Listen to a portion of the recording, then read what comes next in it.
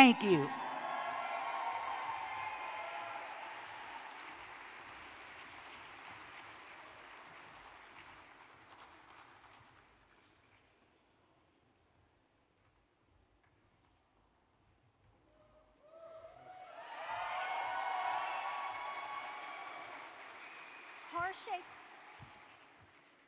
Sorry, I'm not that tall. Horshe Tuhi, Ganakrakat, Charlene Nijme, Wetresh Muwekma Walwulum, San Francisco Bay Area Tak. Hello, my name is Charlene Nijme, and I am the chairwoman of the Muwekma Ohlone tribe of the San Francisco and Oakland Bay Area.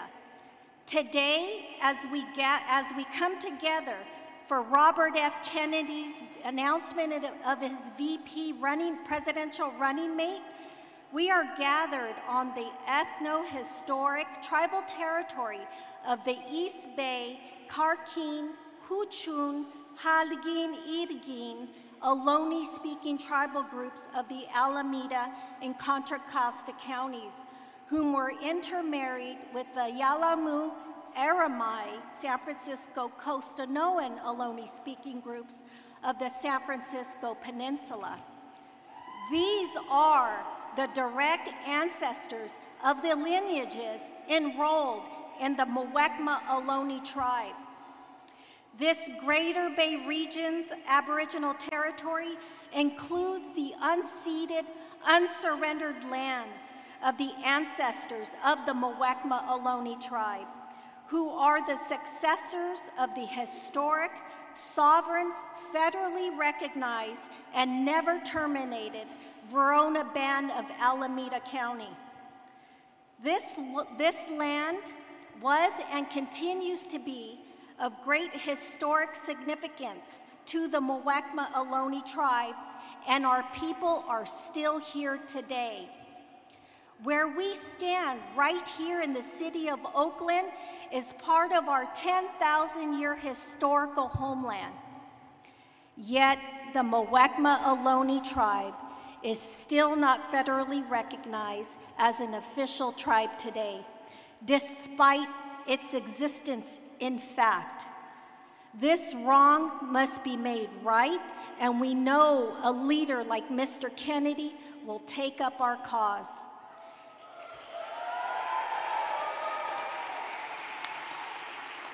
It is time we stop the continued political erasure of the forgotten tribes of California and others across the country.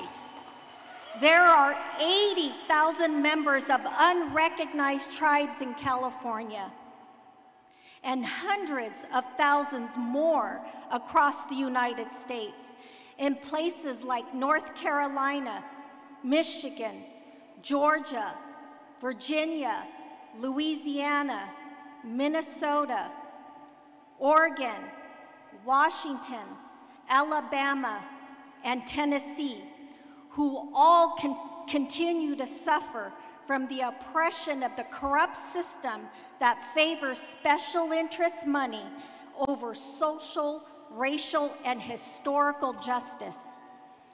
Our people are suffering. We need leaders with ethical and moral courage that Robert Kennedy Jr. has.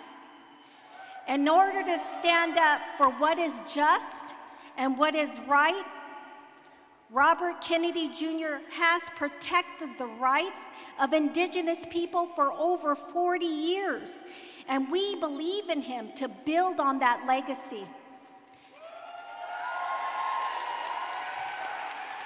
We believe that he can and will help bring prosperity to Indian country and restore the trust between the first Americans and the United States government. That's why I am proud to announce that the Muwekma Ohlone Tribal Council has passed a unanimous resolution to endorse Robert F. Kennedy for the President of the United States. We know that this is a pivotal moment in our history and for this country. and that Robert Kennedy Jr. is that person to lead us into a brighter future.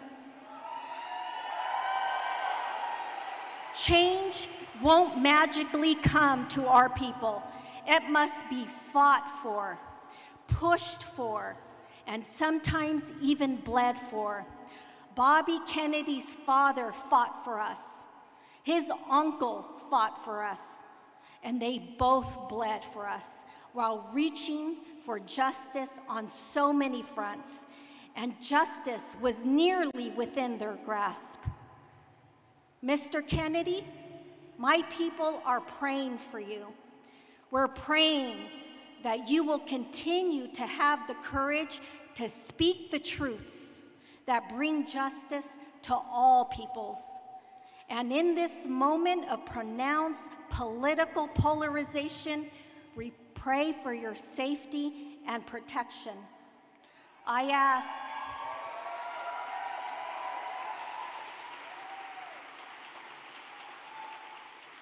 ask all my Indigenous brothers and sisters this election year, don't sit this one out. Fight for your freedom, fight for your justice, and fight for Bobby Kennedy, the way that he has always fought for us. Gish Horshe Kinan, my heart, my breath, and my spirit are with you all. Thank you so much.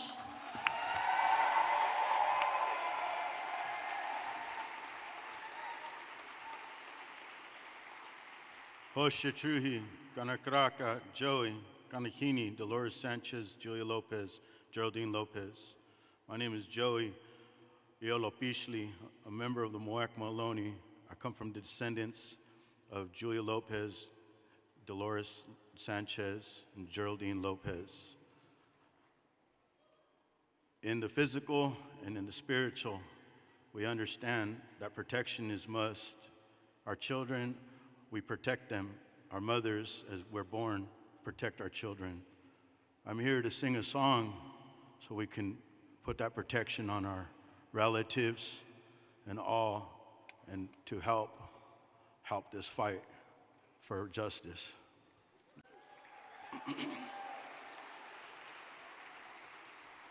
These songs were borrowed and taught to me by allies of our Miwok, Nisenan people, Razzle Dazzle, and Zaya.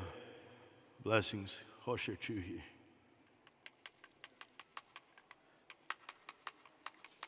Udobo hepedi hani ayo hedi ayo ayo udobo hepedi hedi ayo udobo hepedi hedi ayo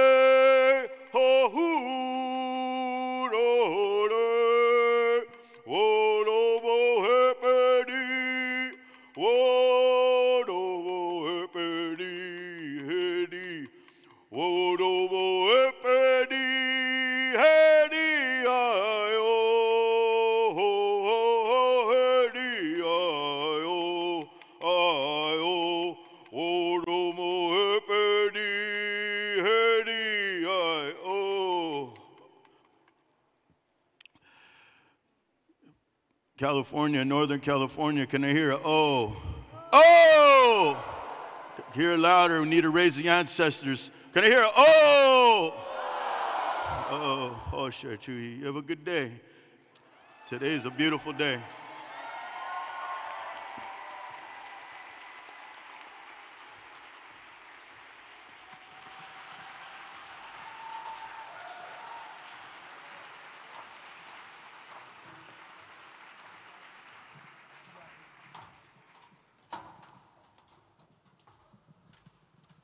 Hello, Oakland! How you all doing today? My name is Del Bigtree.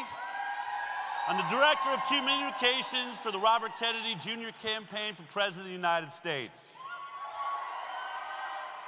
I just want to take a moment to say what an honor it is to work with one of the most beautiful people on this planet.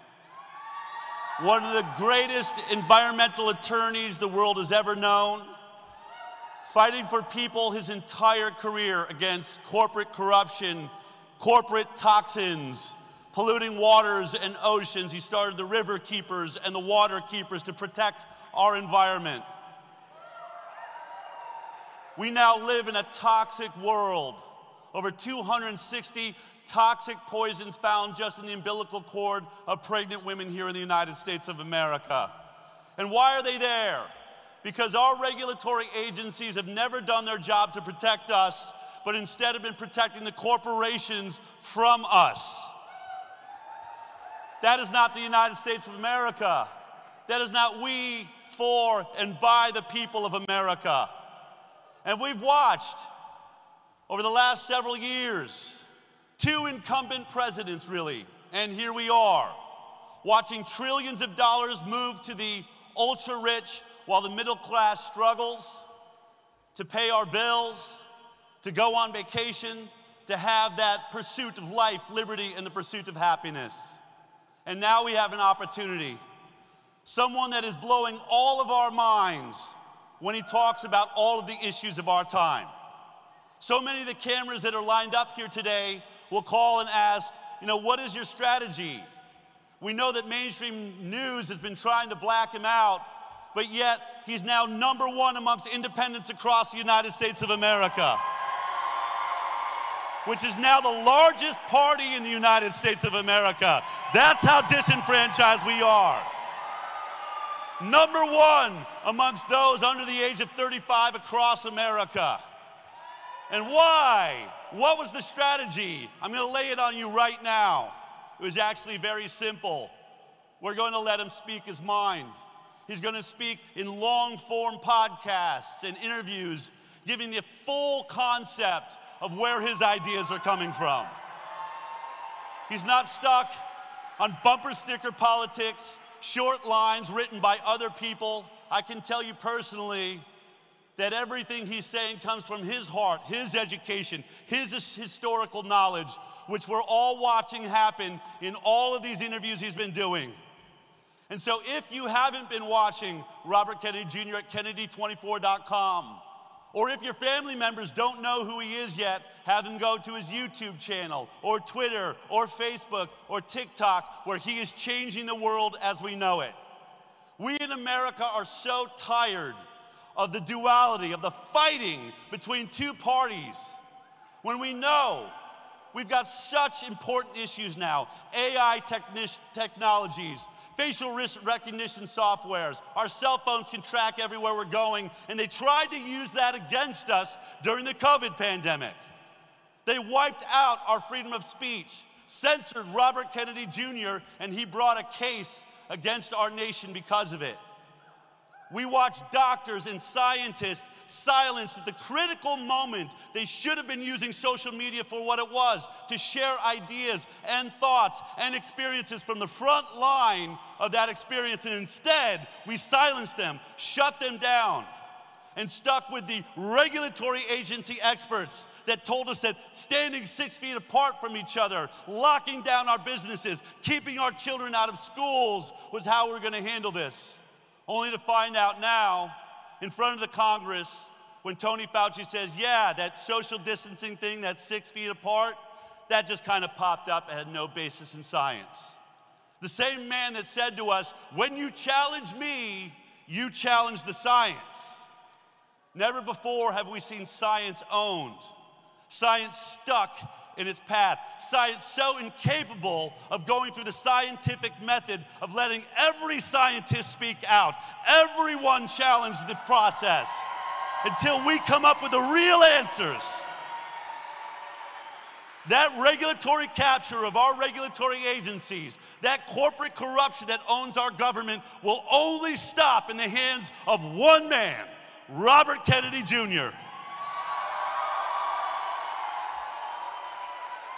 So tell your friends, tell your families, if we're actually going to handle the issues of our time, if we're going to get out of these wars that are taking trillions of dollars from us, destroying our economy for wars that never end, if we're going to stop that, we need someone bold, someone beautiful, someone that has stood up for us from the beginning. That's Robert Kennedy Jr. I'm so honored to have you all here in Oakland. This is the next step in what's been just an incredible, miraculous journey. Robert Kennedy Jr. will be on the ballot in all 50 states, and every single one of these news agencies, every one of these news agencies that keeps doing pieces about Joe Biden and Donald Trump and Joe Biden and Donald Trump, it's so close, who's gonna take it? No one talking about the elephant in the room. The guy that's polling between 24 to 26% in the battleground states, with still much of the nation saying, I didn't even know he's running yet. My news agencies are lying to me. Well, guess what? That's all about to change. Mark my words. We're going to be on the ballot. That's going to happen shortly.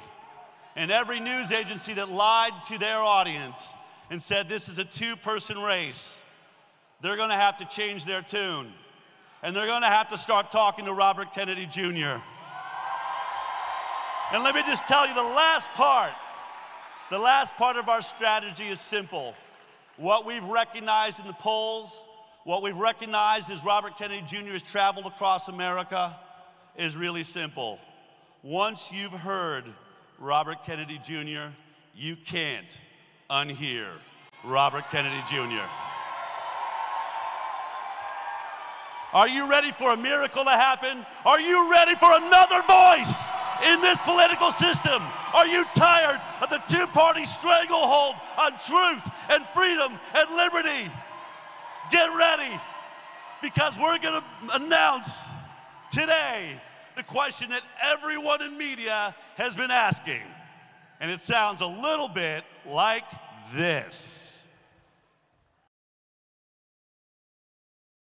Well, it looks like Robert F. Kennedy Jr. is just about ready to make headlines with his running mate choice. He is ready to announce who his VP will be, and according to reporting, it's not any of the usual suspects. Both Democrats and Republicans growing anxious over the third-party threat as RFK is set to formally announce his vice presidential running mate. RFK Jr. hoping for a big boost this week as well when he announces his VP pick. Our independent presidential candidate, Robert F. Kennedy Jr., expected to announce his running mate this week. We are expected to get an RFK Jr. vice presidential announcement. Well, number one, RFK Jr., the former Democrat turned independent last year. He wanted to run for president of the United States as an independent.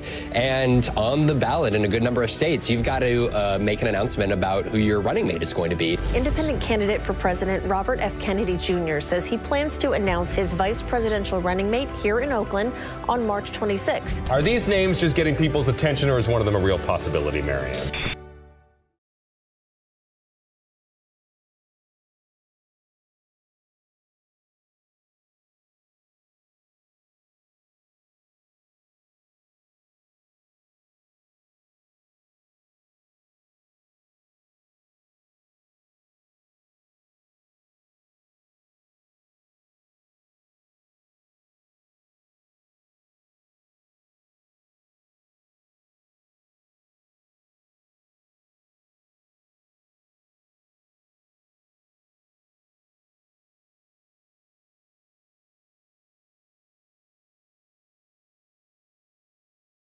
So I hate to be a Debbie Downer, but I have a story to tell, and I think it's one that a lot of you will relate to. 2015 was an extremely challenging year in my house. I was experiencing a wide range of symptoms, including rashes and neuropathy and some eye issues. At the same time, my son had crippling migraines, and ADHD.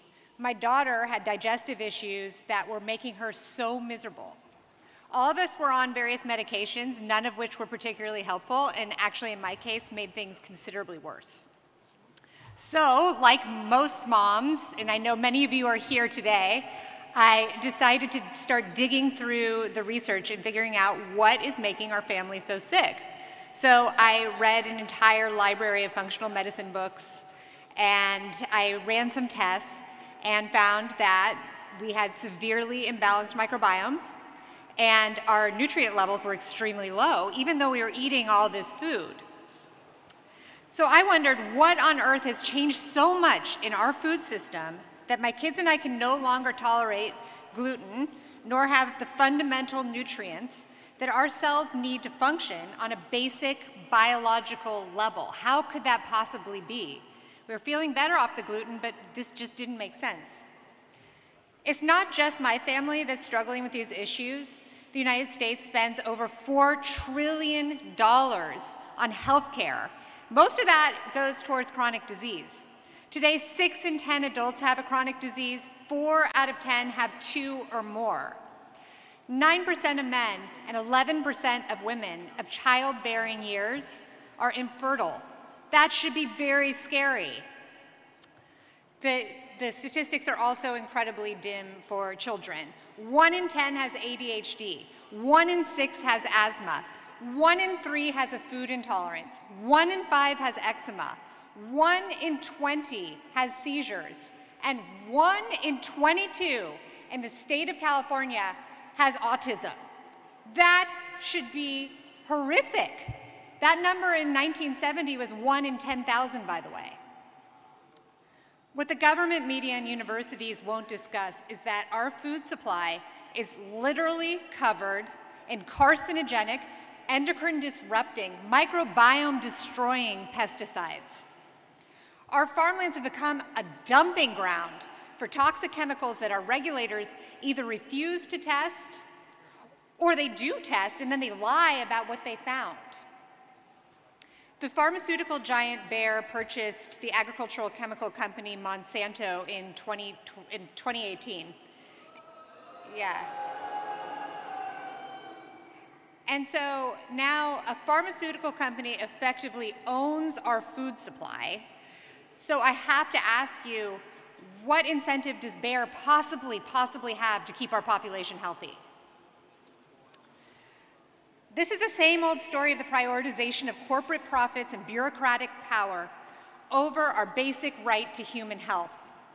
It's enabled by full regulatory capture of our food and farming system, and it must stop immediately, and Bobby Kennedy's the only person who can do it.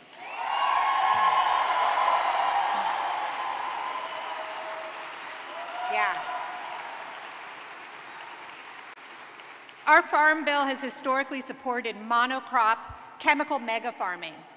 We absolutely urgently need to pass a farm bill supporting family farmers, regenerative agriculture practices, and nutrient-dense crops beyond the clutches of the Roundup-ready GMOs that are making us all sick.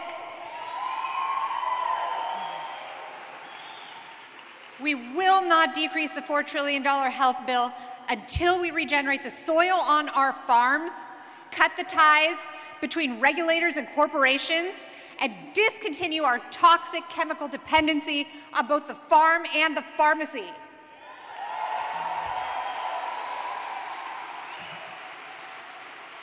Kennedy's promise to unravel corporate capture will help end this chronic disease epidemic. We finally have a leader who shares my vision for the future. Bobby Kennedy is the only candidate who will make this life-saving transformation of our food and farming system a reality. Tell corporations, by the way, your reign over regulators is over. And deliver the basic right to health back to the hands of the United States citizens. Thank you.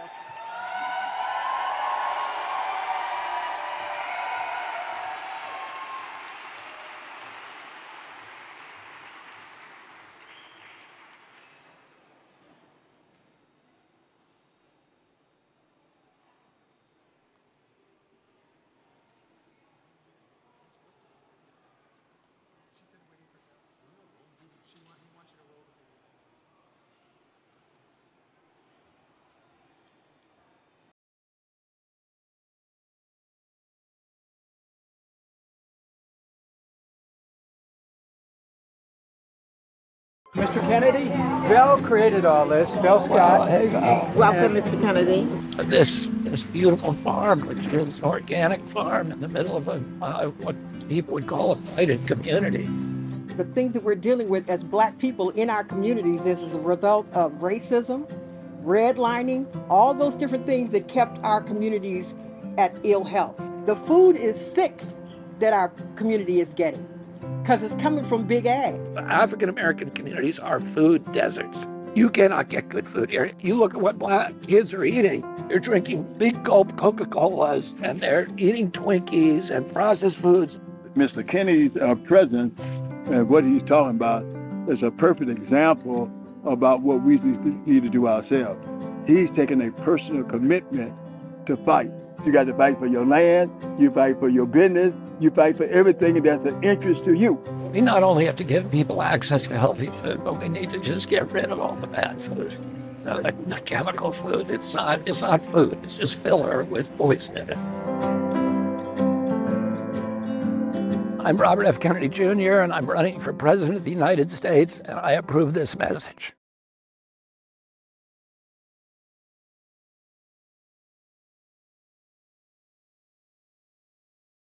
Hold your horses. We're moments away. I just want to bring your attention to these screens over here. We have a QR code for everyone that is hearing impaired, whether you're live in the audience or you're out watching this live stream as it's happening. Just scan this QR code and that will take you to the hearing impaired section so you can see everything typed out for you. The next guest is a personal hero of mine and really should be considered a hero in the world. When there was a small group of scientists, as I said before, basically lying about what would work, deciding to lock down our nation for the first time in history because of a virus. There was a group of people that went to the White House to talk to President Trump at that time, to bring a different perspective that was shared by thousands and thousands of health experts across the world.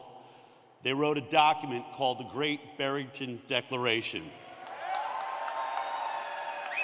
A document that will stand the test of time and be heralded as the path the world should have taken.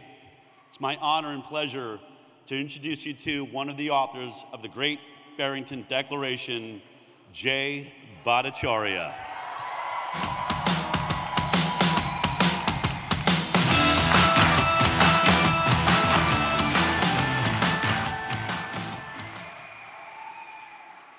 Never given a speech at a political rally, but my God. First, I want to thank Mr. Kennedy for the opportunity to speak today on this important day in American history. And I wanted to take the chance to make a case for the First Amendment and for free speech. I know that Bobby Kennedy has been the victim of an effort to censor his voice. And I have to say that I've been the victim of this same effort to censor free speech in this country. I am a scientific dissident. I've been a professor at the School of Medicine at Stanford for over 20 years. The Great Barrington Declaration, how many people signed it? God bless every one of you. It was a document I wrote with professors at Harvard and Oxford in October of 2020. The world was locked down. We had closed our schools. We had closed our businesses. We had closed our churches on the idea that it was necessary for our health. But I knew for a fact that that was a lie, that there were tens of thousands of doctors and scientists who said that we didn't need to lock down. We didn't need to close our schools. We didn't need to close our businesses. We didn't need to close our churches. We proposed instead better protecting vulnerable older people. We proposed not disrupting the lives of our children. Following similar ideas, the Swedish Public Health Authority protected human life much better than Americans. In fact, they have among the very best outcomes in protecting human life during the pandemic without lockdowns, without disrupting the lives of our children. Their kids suffered no learning loss at all during the pandemic. Their elderly were protected better, and their young people lived as close to a normal life as possible. Lockdown California, my kids didn't see the inside of a classroom for a year and a half. Florida opened its schools, and they have higher life expectancy and better outcomes, economic outcomes, psychological outcomes, and health outcomes than California did locked down.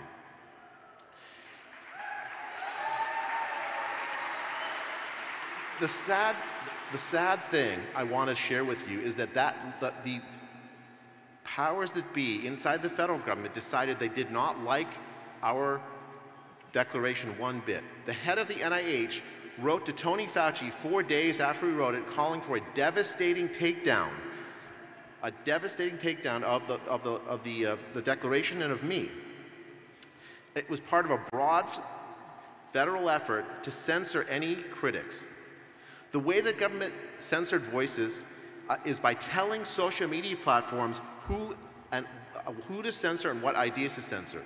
If you've had a post taken down by Facebook, if you've had a post taken down by Twitter during the pandemic, it's almost certain it's because the government actors, the Surgeon General's office, the CDC, the NIH, even the FBI, and the White House itself were telling social media companies to censor you.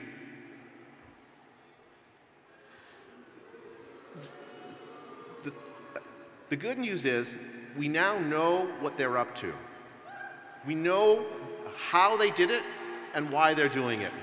And we can fight back.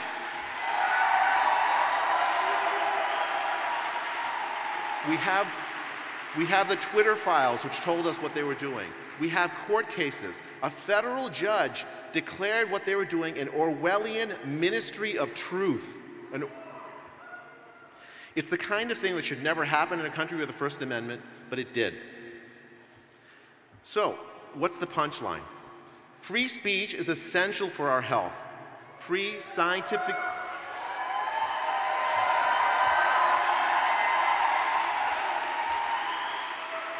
We need dissidents. We need dissident voices in public health because they're very often right. The government censored because it knew it was wrong. We need people like Bobby Kennedy and any other politician that wants to support free speech. We need those voices to restore the First Amendment in this country, because that is how we protect our health and how we protect our democracy. You know, I work in public health, and I don't believe that public health should be political. So I'm deeply uncomfortable. I want to say public health should be suitable equally for Democrats, for Republicans, for independents, everyone alike. It's something I think we can all as Americans get behind. And so I am glad to work with anybody who speaks for free speech at a time like now when they are in peril. And I'm delighted that Bobby Kennedy has lent his considerable voice to the cause. Thank you very much.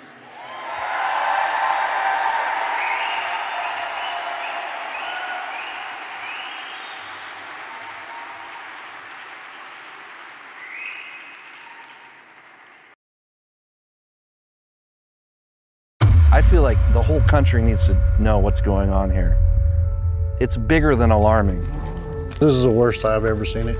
I witnessed this dystopian nightmare of this uncontrolled flow of desperate humanity crossing the border and converging here because of misbegotten policies by high leadership of the United States. When President Biden took office, he signed some executive orders that basically halted all wall construction. It put our agents at risk, it put the migrants at risk, it incentivized the profit making for the smugglers. At the end of the day, this is a business. Billions and billions of dollars every month are earned from transporting people across into the United States. These kids are being exploited all along this track. There's nothing humane about any of this. In this room, obviously, we designed it to be as comfortable as we can possibly make it, because the reality is no child should ever have to come to this exam room. Mi señora y mi hija están conmigo, pero mi hija de 18 años, no sé dónde está.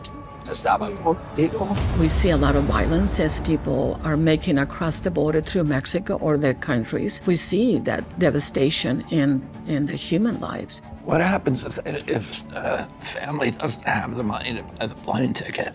Well, FEMA reimburses us. We can buy that ticket and so you buy the ticket for them? Yes. They were told they could get a bite at the American dream here, and that dream becomes a nightmare along the journey.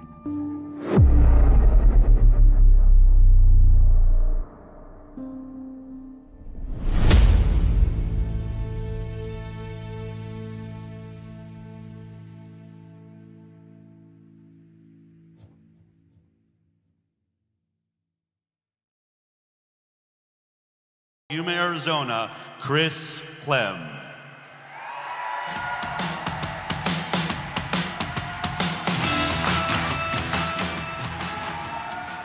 Hello, everyone.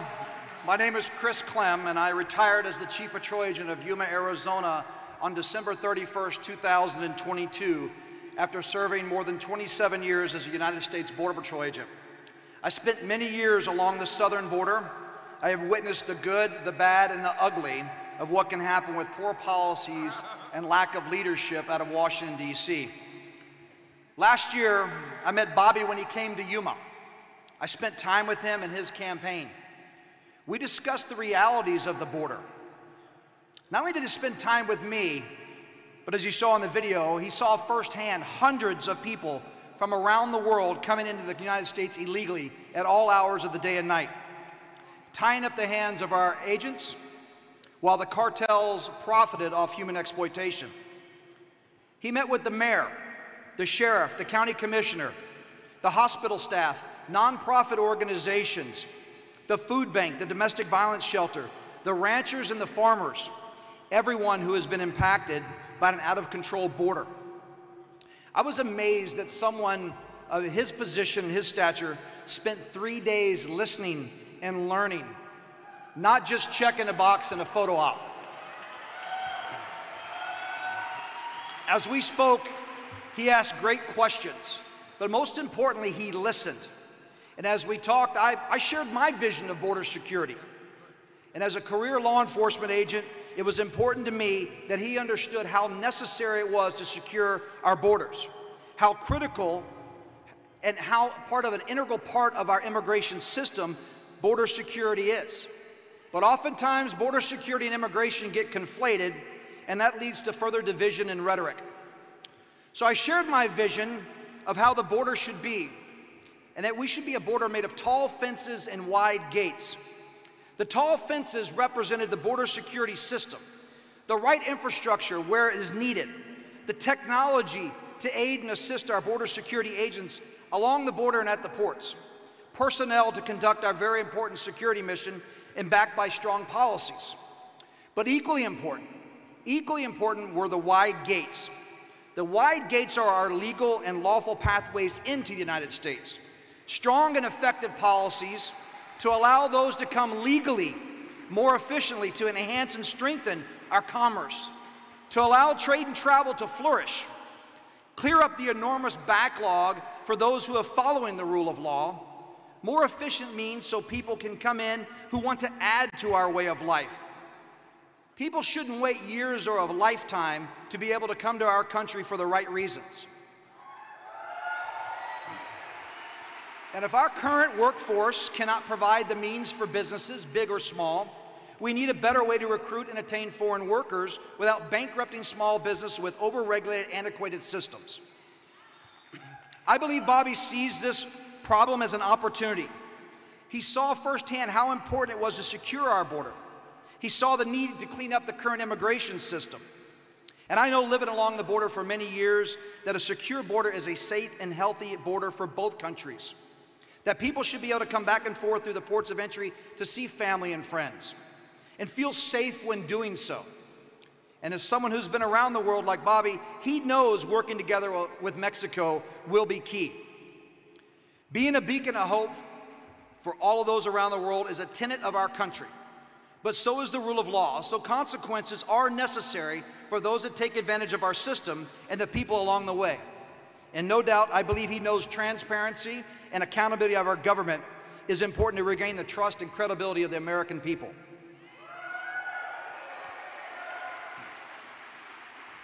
As I said a moment ago, I met Bobby last year, and I've grown to know that he sees these challenges through a compassionate and common sense lens, which is so desperately needed today.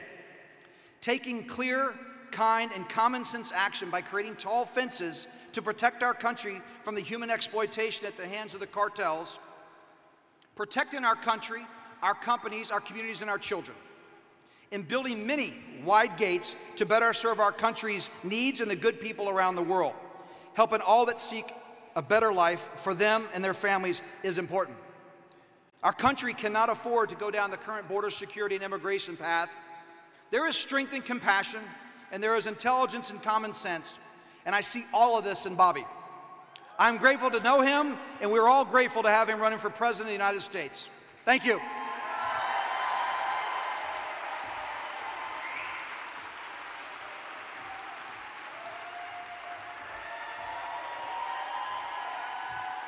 Everybody, I'm back, but I'm only here for a quick second, and it's just to introduce someone else who is so very important. We have a very important speaker coming up next. The name is Callie Means, and I love the last name because this guy means so much to us. He is actually the co-founder of TrueMed, and TrueMed is what we need in our lives to understand about the food and the pharma companies.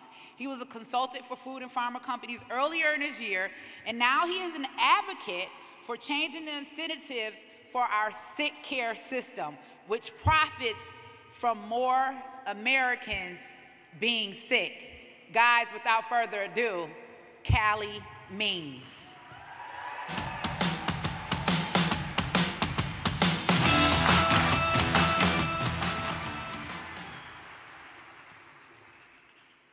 Working for the food and pharma industries early in my career, my job was to funnel money to institutions that Americans trust. We funneled money to civil rights groups. In return, the NAACP said it was imperative to keep Coca-Cola on food stamps. They actually said it was racist to take ultra-processed food and soda off of food stamps, and today soda is the #1 item purchased with that program. We funneled money to medical organizations. The American Diabetes Association, of all groups, took millions of dollars from Coca-Cola, and they said small cans of the drink was a good choice for diabetics. The American Academy of Pediatrics, 80% of their funding comes from the pharmaceutical industry. We funneled money to researchers. I was shocked as a junior employee to be communing with top professors at Harvard and Tufts Nutrition School. I found that 11 times more funding comes from the food industry for nutrition research than the NIH. I found out that more than 50% of the Harvard Med School budget touches pharma in some way. We funneled money to the media. Pharma funds over 50% of all TV news funding, and I realized that wasn't to influence consumers, that was to influence the news itself. That's why during COVID, which was essentially a foodborne illness, this was really a condition that did not kill metabolically healthy people. There was no curiosity, no reporting on that. Of course, it was just a pharmaceutical solution that was talked about. We funded politicians. The healthcare industry funds politicians with direct donations 5x more than the oil industry, 3x more than any other industry. And we funded the regulatory agencies. The FDA itself, 75% of their funding comes not from taxpayers, but pharmaceutical companies. And I can tell you from being in DC, bureaucracies are built to grow. Our system is rigged, and the disastrous ramifications are plain to see. 9 of the 10 killers of Americans are tied to preventable chronic conditions tied to food. 90% of healthcare costs are tied to these preventable conditions tied to food. The statistics are unfathomable. 50% of young adults are overweight or obese. 33% of young adults have prediabetes. 25% of young adults have fatty liver disease. This is a moral stain on our country. The childhood obesity rate in Japan is 4%. We're committing genocide against our children. Why is the healthcare system letting this happen? There's one simple reason. Every single institution that impacts your health is incentivized for you to be sick and incentivized against you being healthy. That includes medical schools, insurance companies, pharmaceutical companies, and hospitals.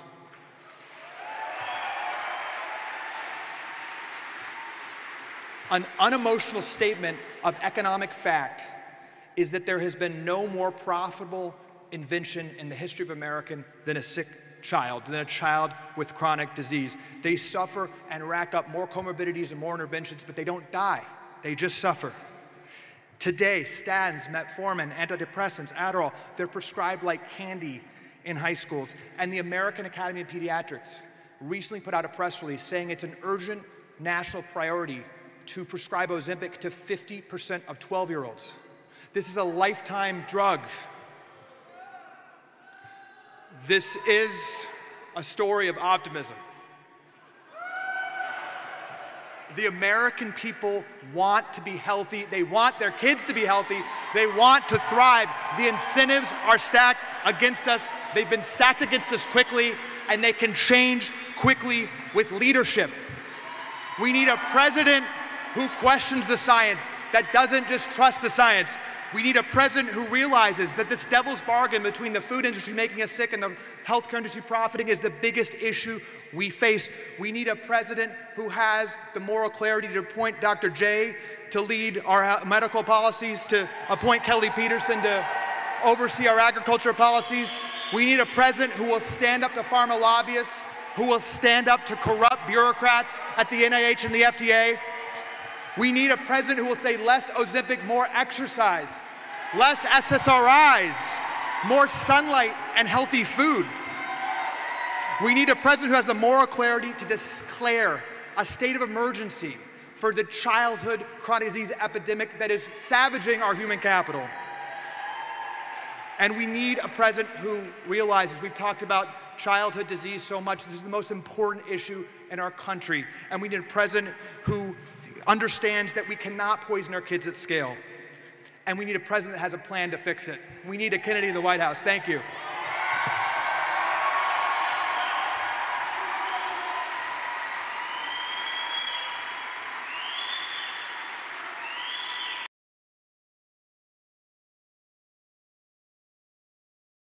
The group that control it. I've sued NIH, CDC, EPA, FCC, FDA, all of them. I've brought many, many suits against the Department of Agriculture. The USDA represents and promotes the interests of big factory farms, of industrial agriculture, of big companies like Monsanto, Cargill, Tyson's, Purdue, and the big petroleum fertilizer companies, in other words, the oil companies. And they really, USDA operates full-time to punish and destroy the small farmer in this country and to promote the mercantile interest of these big industrial agricultural interests. Americans can see the corruption, and we all have this feeling that this system has been rigged against the American middle class. They're strip mining the wealth from the American people and destroying the health of our children and causing this chronic disease epidemic that is the biggest blight on the American middle class in our country, and that it's being used to benefit this oligarchy, this new corporate kleptocracy.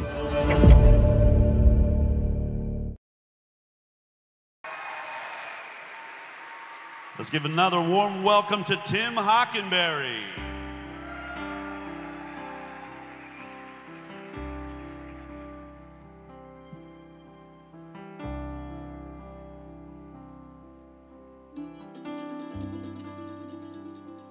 As I went walking that ribbon of highway, I saw above me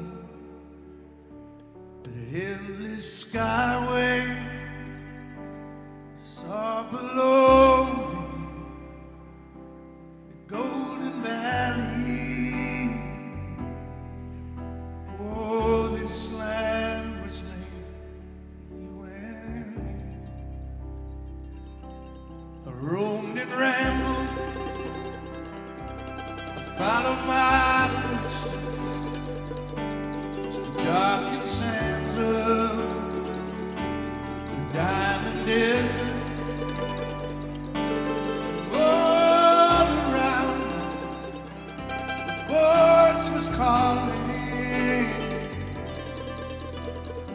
this land is made for you and me. Sing with me now. This land is your land. This land is my land. From California to New York Island, the redwood forest to the Gulf Stream water. Oh, this land is made for you and me.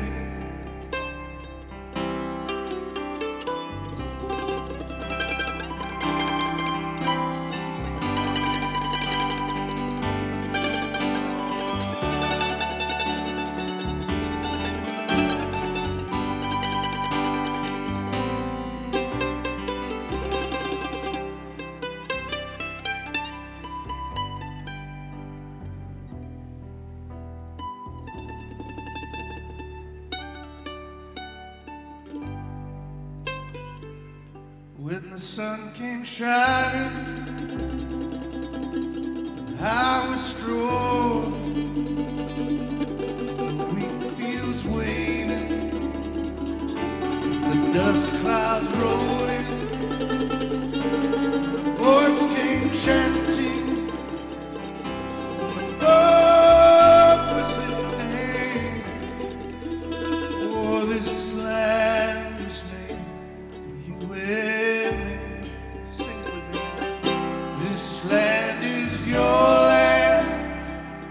This land is mine. From California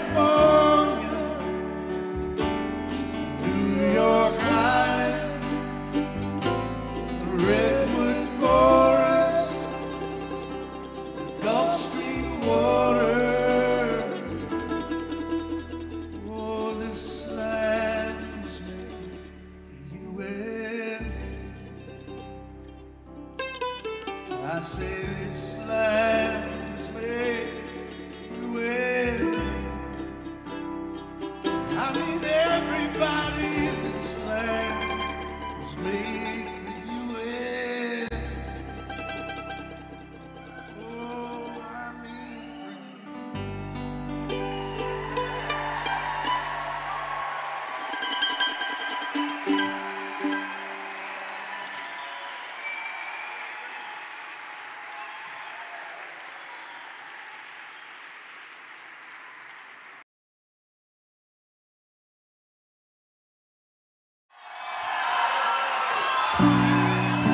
I got a lot to talk about.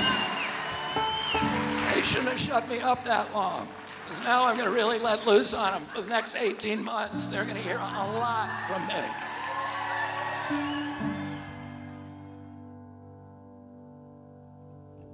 We've used our editorial judgment in not including extended portions of that exchange.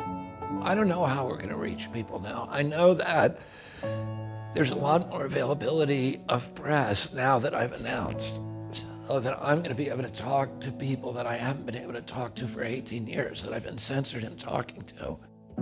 If we can't have a common consensus about what is true and what is not true, we're going to be at each other's throats.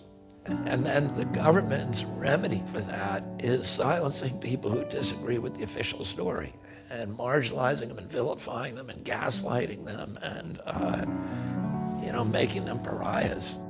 How can the Kennedy campaign today in the face of all this hostility? So far, the internet has been our friend to some extent because it is in our hands and it's possible for us to live stream. It's possible for us to get our own message out, even though every other website out there seems to be hostile and intent either on censoring that message or directly attacking their agenda. Until they turn the internet off, those are the means that can be used to keep this campaign going, And if they turn the internet off, then we're going to have to rely on face-to-face communication. I look at this crowd, I see all the flags of Europe. I see people of every color. We're living in a sea of propaganda and censorship. And when I look at the media, it's all these narratives. They all want you to get to think and act in a certain way. And so And most people are not, they don't have a good defense against propaganda. Between Facebook and the White House, there was an acknowledgement that they were being asked, and they were complying with censoring information that everybody knew to be true. Tapped up the cost of the Ukraine war to $113 billion. I am not going to run a mean-spirited campaign or a personal campaign against President Biden. And I think everybody wants safe vaccines. Look, when the horse track is muddy, all horses have a chance to win. Well, look at where politics in our nation and our world is today. It's a muddy horse track. Bobby has a great chance of doing this. We have a poll. Kennedy Jr. has basically been nowhere, yet he's at 20%. And with an absolutely hostile media channel. A new poll from Echelon Insights finds that Robert F. Kennedy Jr.'s favorability numbers among likely voters are the same as Vice President Kamala Harris's and Donald Trump's at 39% and just a few points below President Biden, who has 43%. But the more notable statistic here is that RFK Jr.'s favorability is skyrocketing.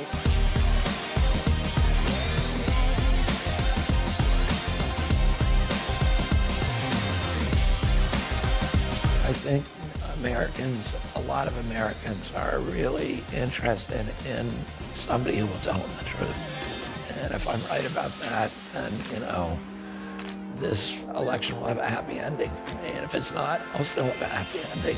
So.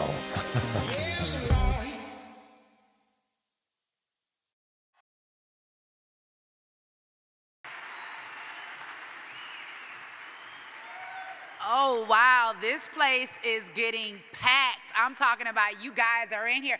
How are you feeling so far? Are you loving it? Wait, let's try this again. I've got another question. Are we taking Bobby to the White House?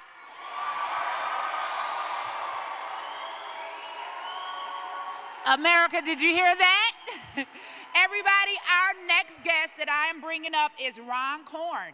Ron Korn has been involved in the Menominee language restoration efforts for over 20 years. He has dedicated his career to learning and teaching the Menominee language. He's done it throughout his career at high schools, the college level, and in tribal programs, and all throughout the community through his nonprofit organization.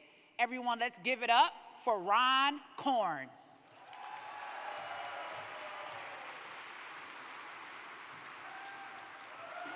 Nahau nature matnamin ewak, netanawe makanuk, mishik maoni wiak e hiosa itua.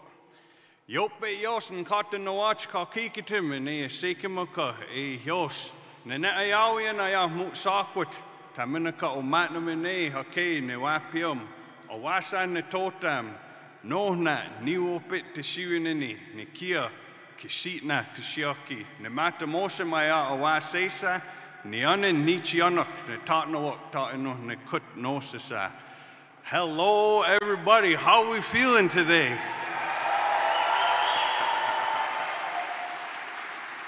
I just introduced myself to you all in the best way that I know how, from the direction that I come in.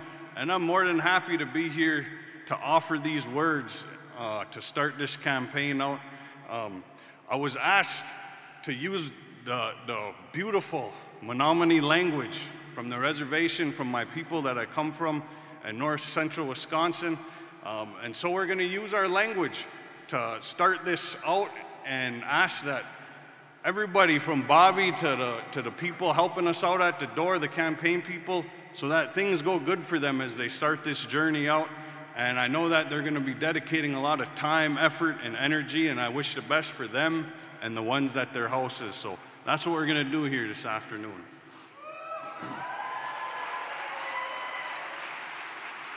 Nahau, enota hayane kut kesamanato, kemasamasanoak, koko masamanawak. Una opmini nata mokan watakun. Waiwaden kitanen maoni kako, Iowis kayesa satian, e yope kayesa sekimaka, yo mini kesekut, pasa sekimaka e yos.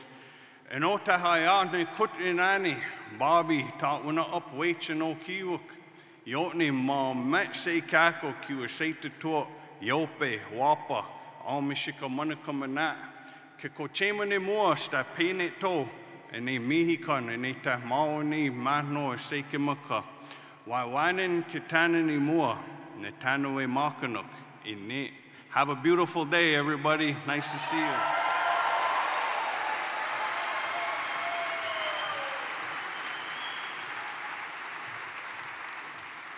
And we're going to keep this right on going. We have an awesome, awesome performer coming up. She's going to sing for us. She's noted to be from the Hill House. And I don't know if you guys know about the Hill House, but the Hill House was recognized by Ronald Reagan for the work that Ms. Hale did in the community. So everyone, without further ado, I'm going to introduce this wonderful, wonderful performer, Mika Hale.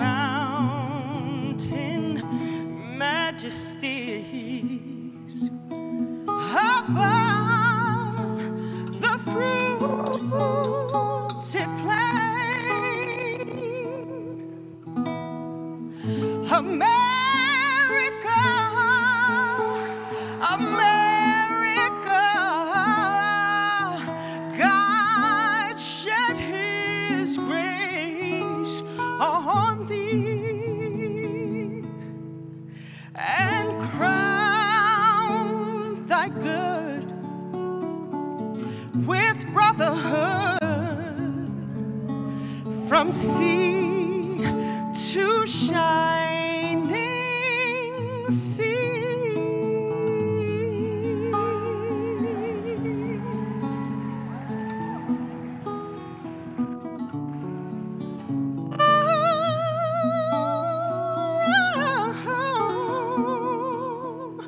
Oh, beautiful, for heroes provide in liberating strife. Ooh, more than self, their country loves, and mercy more than life. America, America, may God thy gold refine, till all success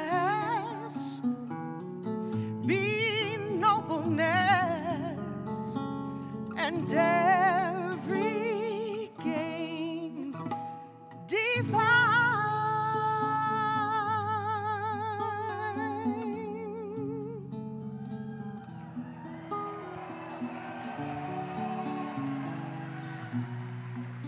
Every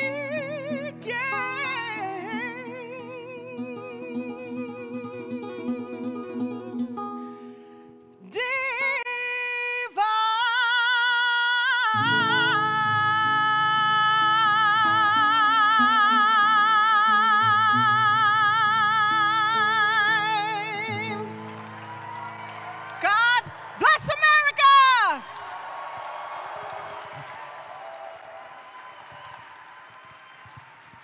Ladies and gentlemen, please welcome to the stage the Chief of Staff for the Kennedy campaign, Miss Bridget Rasmussen.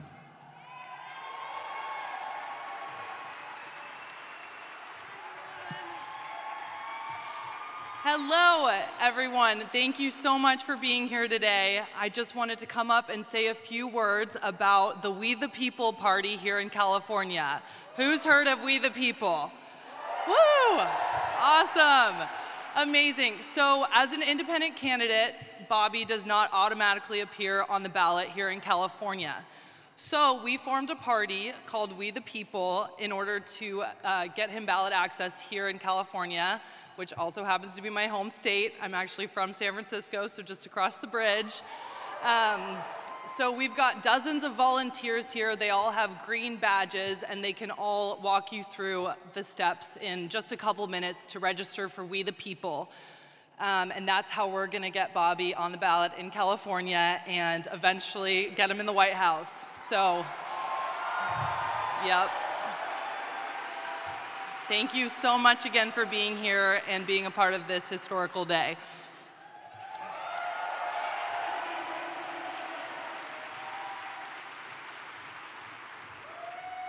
How's everybody doing? There's a lot of energy in this building. Make some noise for RFK. Let's keep the energy going.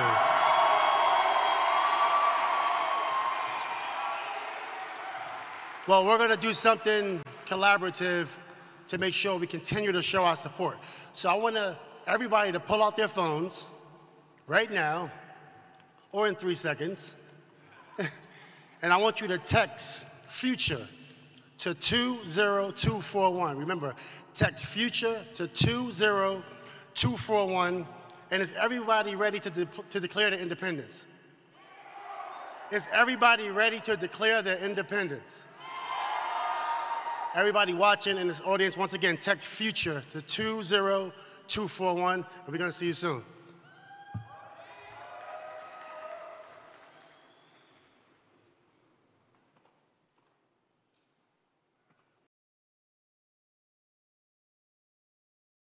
My independence. We declare our independence.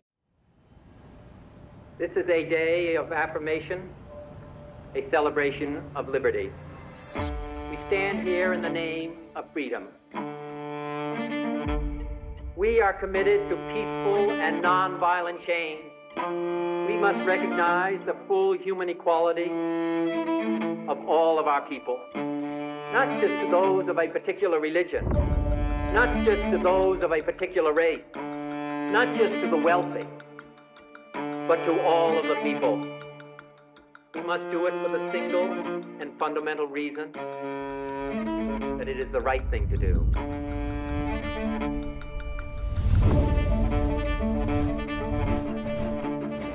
A new twist this morning for the country's most famous political dynasty. RFK Jr. plans Robert F. Kennedy Jr. defended the presidential race in the state.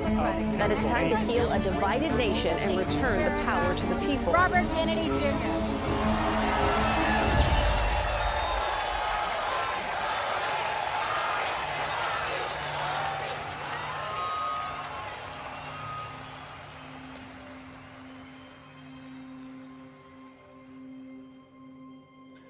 We are told today that our nation is hopelessly divided. But I found something different as I travel this country. I have witnessed an upwelling of optimism that I've never seen before. Something is stirring in us that says it doesn't have to be this way. And so I've come here today to declare our independence from the tyranny of corruption, which robs us of affordable lives, our belief in the future, and our respect for each other. But to do that, I must first declare my own independence. Independence from the Democratic Party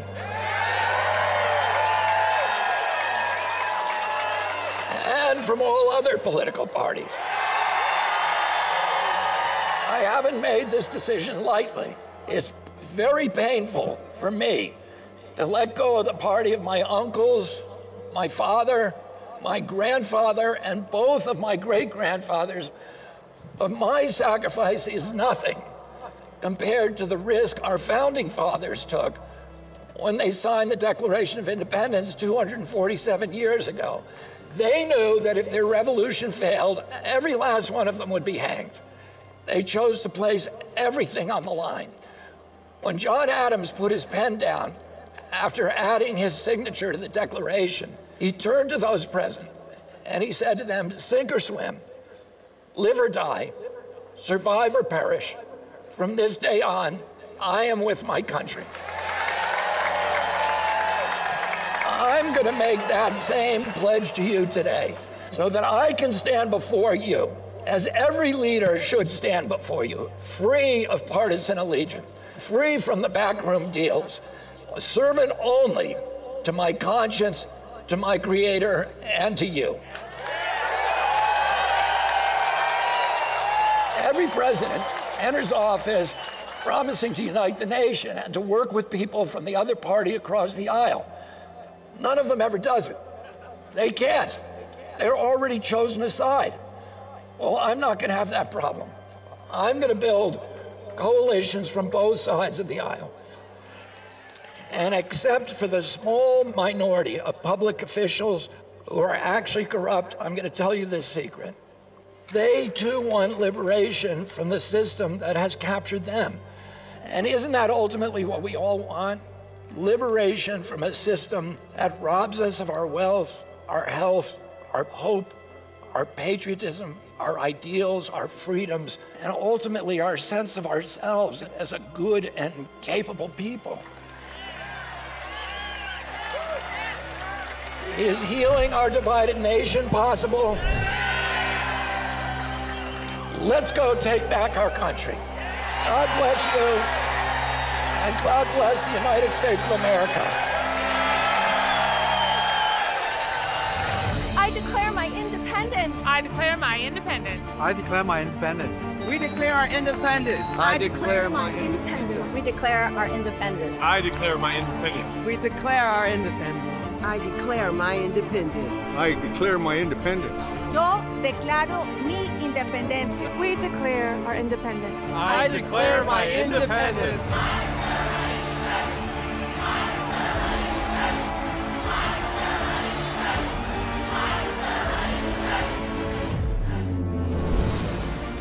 Few men are willing to brave the disapproval of their fellows, the censure of their colleagues, the wrath of their society. Moral courage is a rarer commodity than bravery in battle or great intelligence. It is the one essential, vital quality for those who seek to change the world. I'm Robert F. Kennedy Jr., and I approve this message.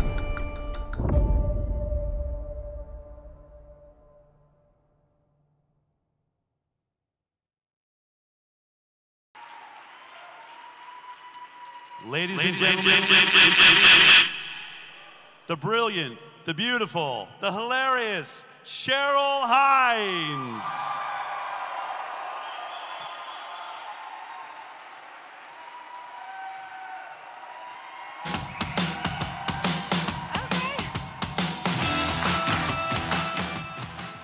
Hi, everybody. Thank you for being here today. Oh my gosh, I am so excited that you're here to help us celebrate another milestone on Bobby's campaign to the presidency. Yes. And I just want to take a moment to say, as we move through our day, let's think about the people in Baltimore who are experiencing their tragedy, and we want to keep them in our thoughts, in our hearts, in our prayers today. Yeah.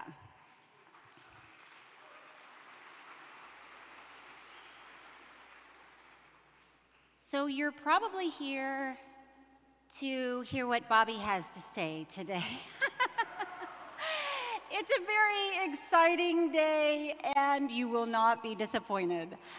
One of the things that I love about Bobby, there are a lot, I won't spend the day naming them, but one of the things that I truly respect about him, I have watched him and continue to watch him inspire people of all different parties to come together for the greater good of this country. Yeah. So when you look around you, you're probably gonna see Republicans, Democrats, Independents, all gathered together to see what we have in common and how we can work together. And that's what Bobby's all about, and that's who he is, and that's what he's doing. And America is listening and is inspired.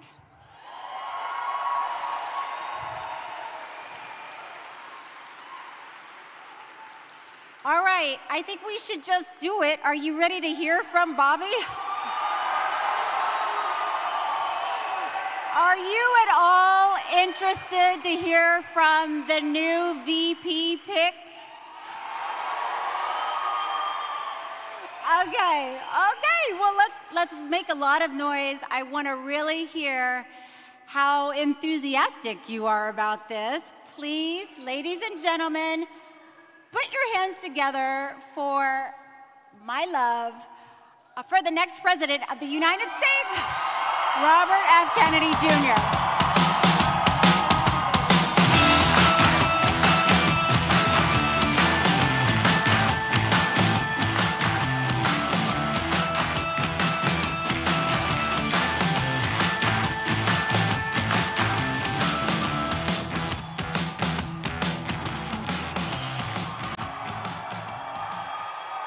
Thank you all very much.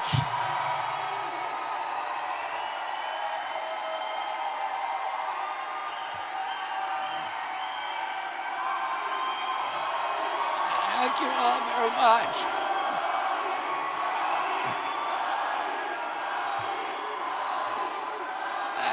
Thank you. And I want to start out, first of all, for thanking all of you, and thanking Oakland, and thank all of you for being here today. I also want to thank the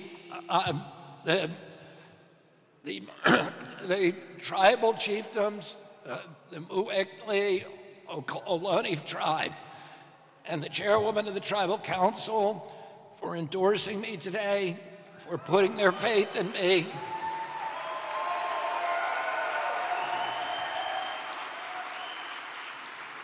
And they know, the Mu'ekma Ohlone tribe.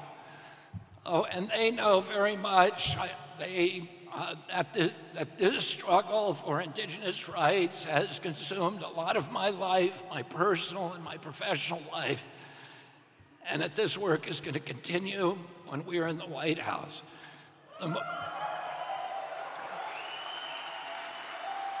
The Mu'ekma Ohlones are one of the many tribes that were decertified during the 1950s and 1960s, and these tribes need to be re-legitimized, and that's something that I will do as soon as I get in the White House. I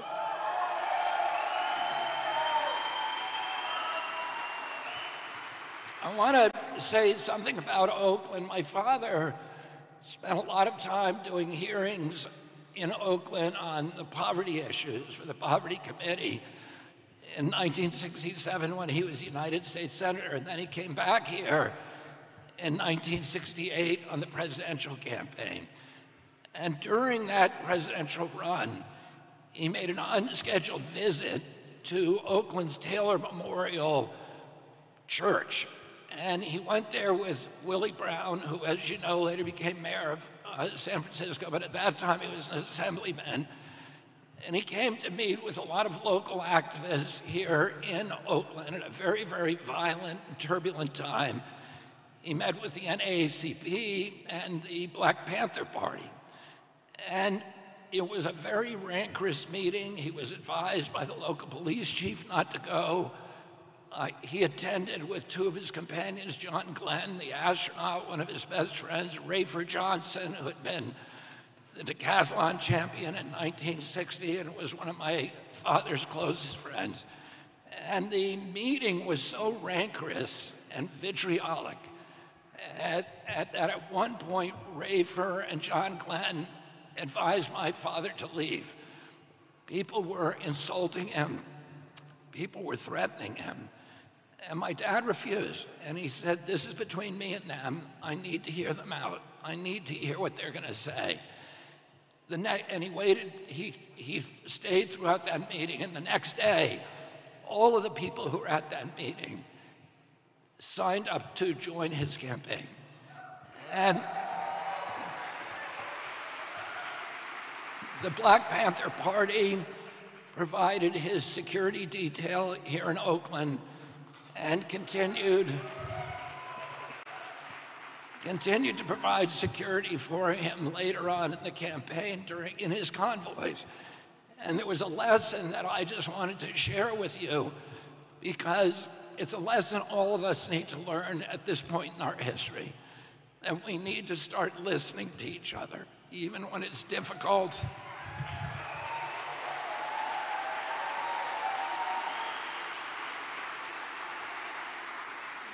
We need to sit through the anger. We need to sit with each other and listen to the feelings and not walk away and not see each other as enemies, but learn to love each other even through that anger and vitriol. We need to start coming back to each other as Americans again.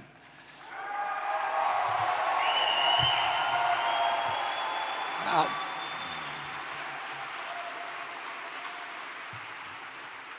the last time I was in Oakland was when I served on the trial team in the Monsanto cases, and we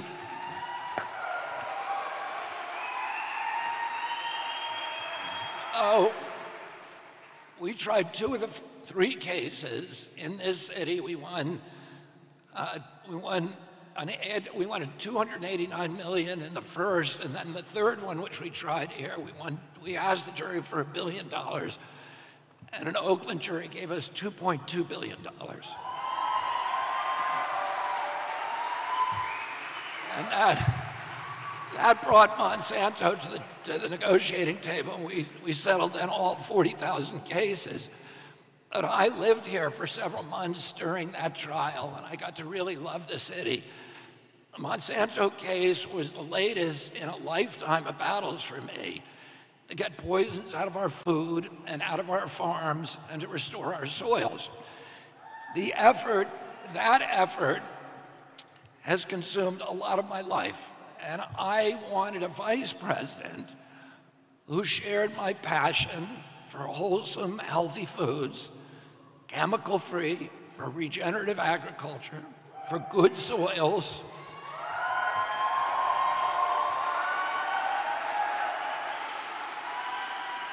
and I found exactly the right person. And among other things, she has used over the past several years cutting-edge technology, including AI, to calculate the catastrophic health consequences of toxins in our soil, our air, our water, and our food. Technology has been a lifelong passion for my future vice president. This is important because I also wanted a vice president who shares my indignation about the participation of big tech as a partner in the censorship and the surveillance and the information warfare that our government is currently waging against the American people.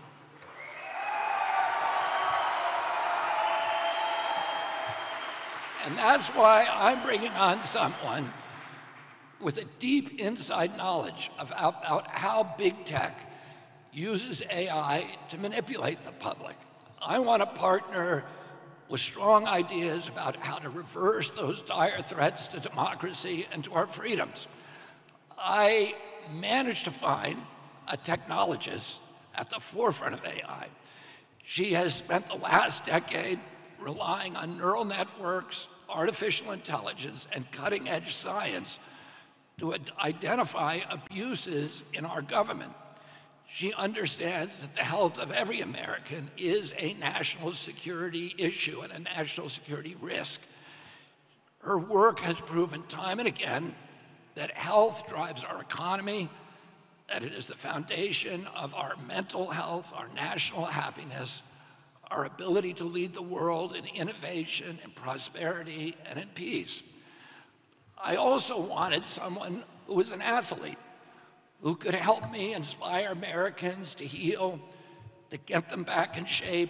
And I'm happy to report that my vice president is an avid surfer,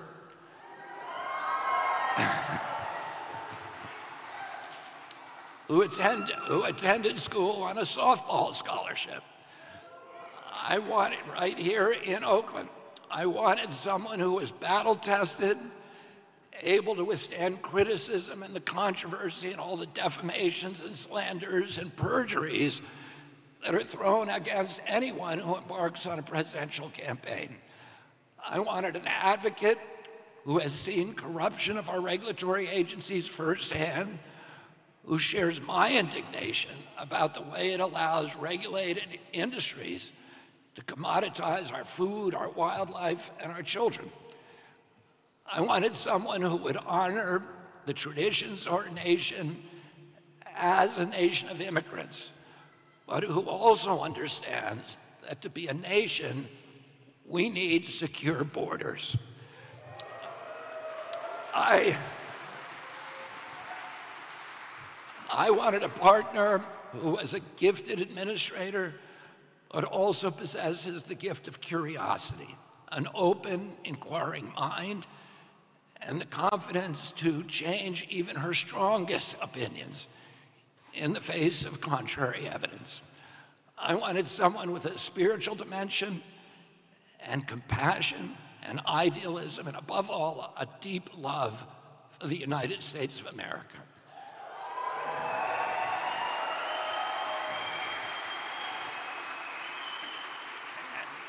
And I found all of those qualities in a woman who grew up right here in Oakland, the daughter of immigrants who overcame every daunting obstacle and went on to achieve the highest levels of the American dream.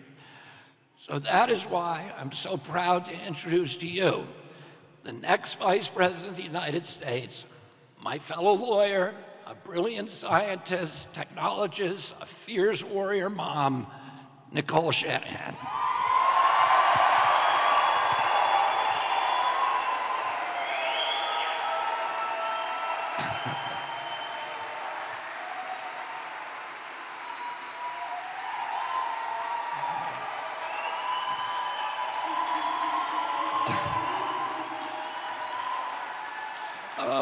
I'm going to tell you a little bit about Nicole before we bring her out here. Then we're going to see a video.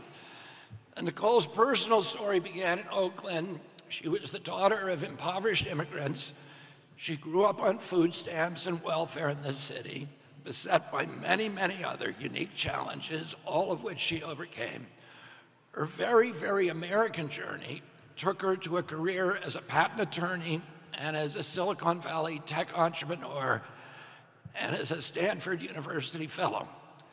Like many of us, Nicole assumed our government was working for our people, that our defense and intelligence agencies wanted peace, that public health agencies wanted us to be healthy, that the USDA supported wholesome foods and family farms, that the EPA would stand up for clean air and clean water, that the Fed wanted prosperous America, that the Democratic Party was on the side of the middle class, the working poor, and Main Street small businesses, that scientists were incorruptible, and that the science was a search for, an exalted search for the truth, and that the President of the United States could always be counted on to defend free speech. I, too, used to believe those things. Do you remember those days? And she'll tell you that she now understands that the defense agencies work for the military-industrial complex, that health agencies work for big pharma, that the USDA works for big ag and the processed food cartels, that the EPA is in cahoots with the polluters, that scientists can be mercenaries, that government officials sometimes act as censors, and that the Fed works for Wall Street and allows millionaire bankers to prey upon Main Street and the American worker. And that's why Nicole and I both left the Democratic Party.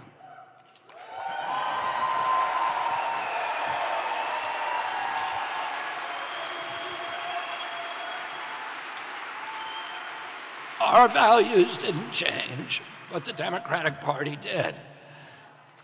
The things that we love are still the same.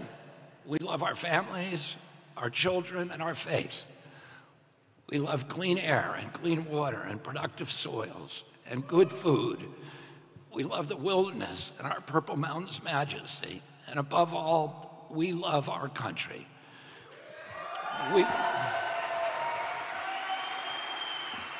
We want America to live up to her highest ideals. We want her to be an exemplary nation again, a global leader in freedom, opportunity, and responsible government. We want America to be a peacemaker, a moral authority. We want our children to grow up, as I did, in a country for which they feel love and pride. We want them to feel safe and to have every opportunity for dignity, prosperity, and community. We want them to have confidence in their futures. We want them to have the best education. We want America to be friendly to farmers and entrepreneurs. We want America to honor its veterans and its teachers. We want scientists to stand up for science and for truth. And we want our government to defend our right to free speech.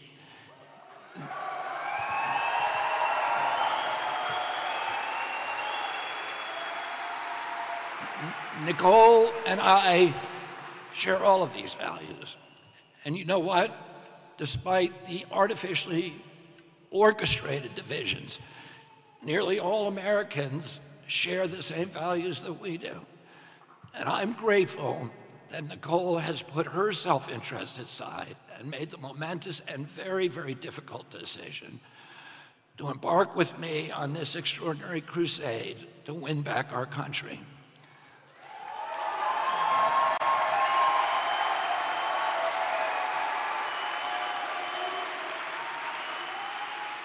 And I was most importantly looking for a partner who is a young person. And Nicole is only 38 years old.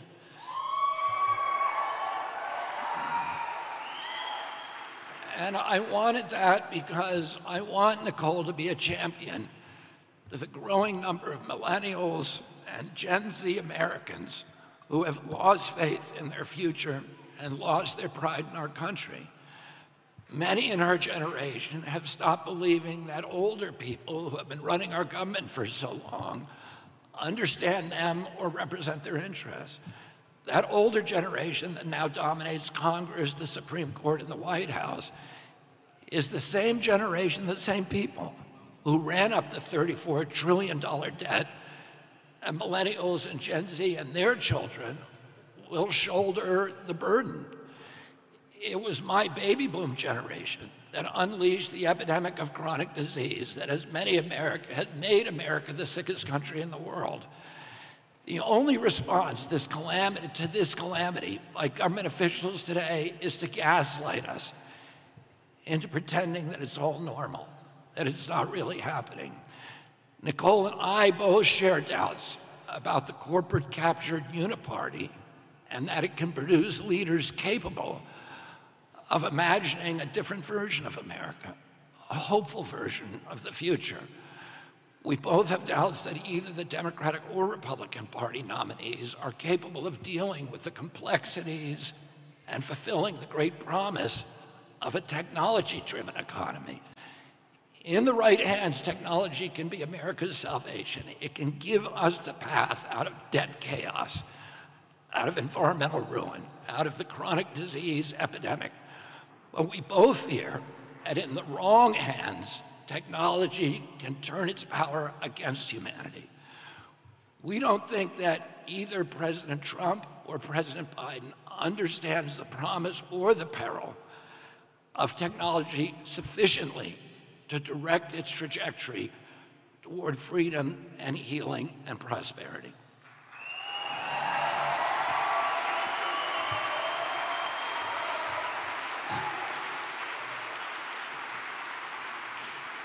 And we're now witnessing this dismaying contest between the two oldest presidential candidates in history.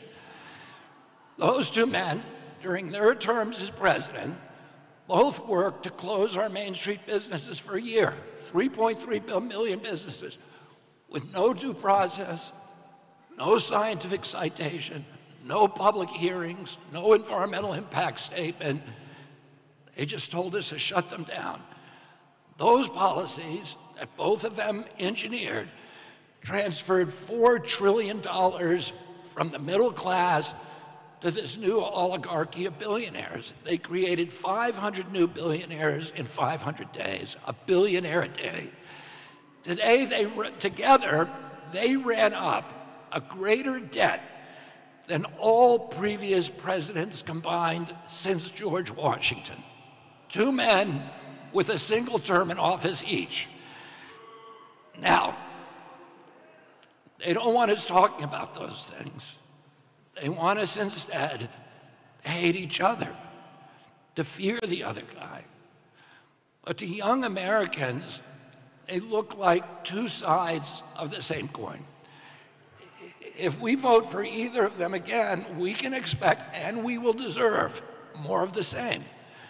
The annihilation of our middle class, the further impoverishment of working poor, more chronic disease, more epidemics, more environmental destruction, more debt, more war, and fewer constitutional rights. I've asked Nicole to use the platform of the vice presidency to speak for all, not just young people, but all the invisible, voiceless Americans who feel let down by our government.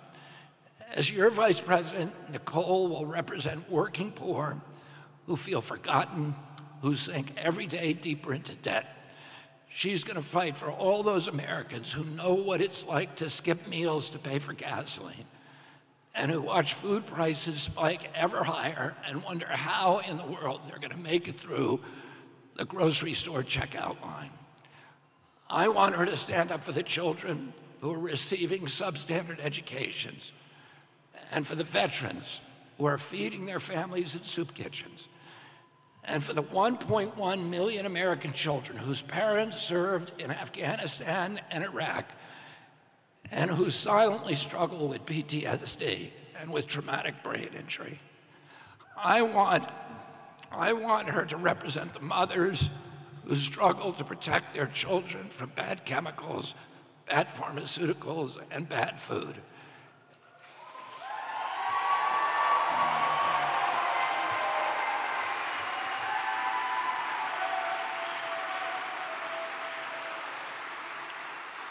As vice president, she will stand between them and the big ag, big pharma, the chemical industry, the processed food industry, the government regulators who are colluding to poison our kids for profit. And as vice president, she's going to stand with me against the military-industrial complex.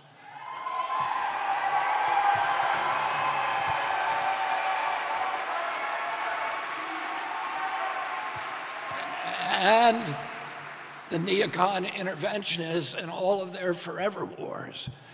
In 1932, Franklin Roosevelt appointed my grandfather, Joseph Kennedy, to run his brand new Securities and Exchange Commission.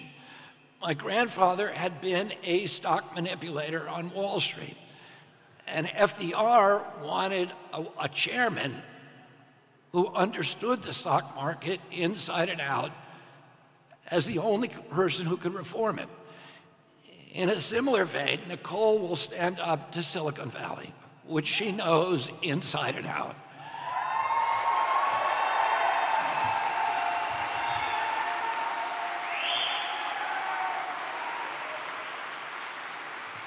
And she's going to stand up to Wall Street, to the big banks, the larcenous K Street lobbyists, the regulatory czars, the unbridled central bank money printers, the crony capitalists, and all of the other people who have turned our country from a democracy into a corporate kleptocracy. These are the people.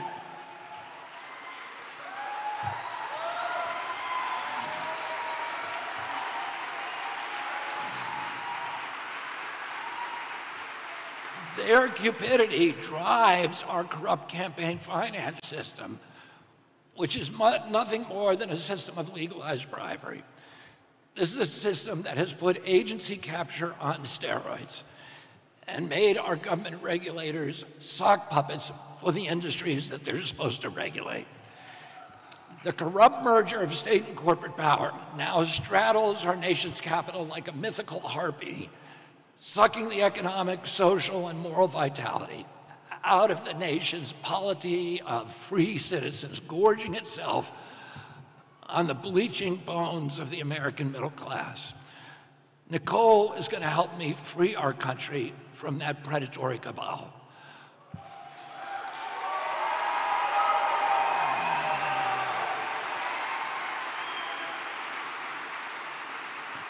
Our independent run for the presidency is finally going to bring down the Democratic and Republican duopoly.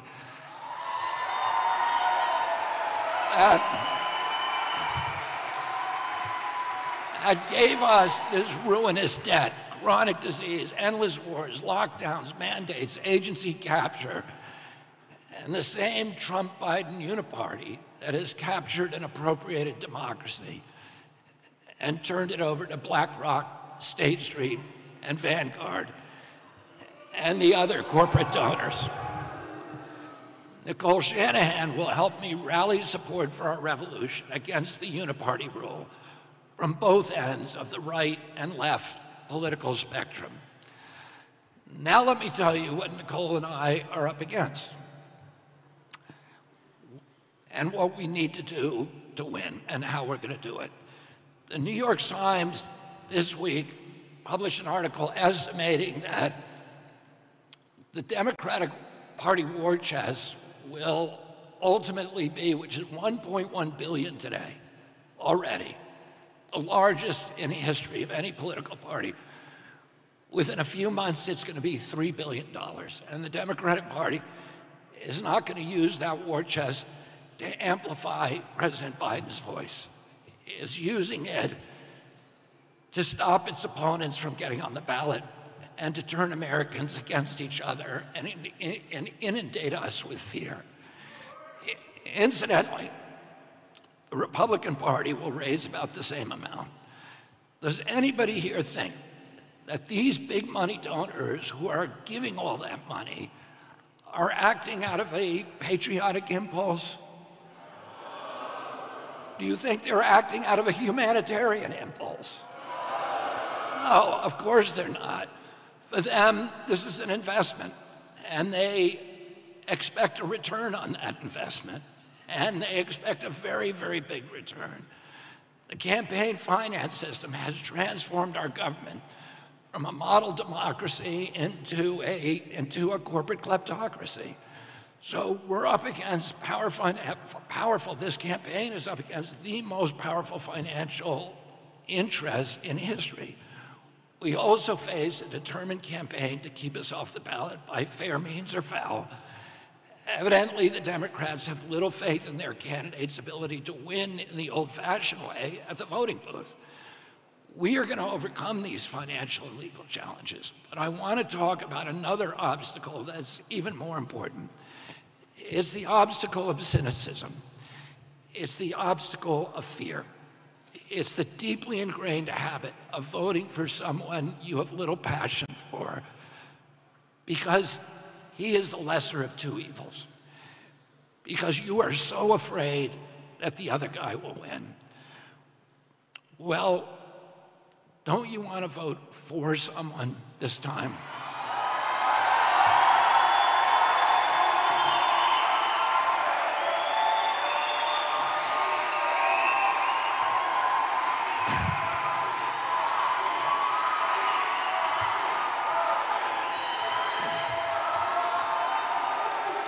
And not just against someone. Don't you want to vote for a candidate and a country that you can be proud of? I know you do, because 70% of Americans say that they don't want to have to choose between President Trump and President Biden. They don't want to choose between the lesser of two evils again. They especially don't want to choose between the two men who brought us the $34 trillion debt, the endless wars, the censorship, the corrupt merger of state and corporate power. Republicans and Democrats have taken turns in office for 30 years now, and all of these problems have just gotten worse. That's why those same polls show that my approval ratings are far above those of President Trump and President Biden.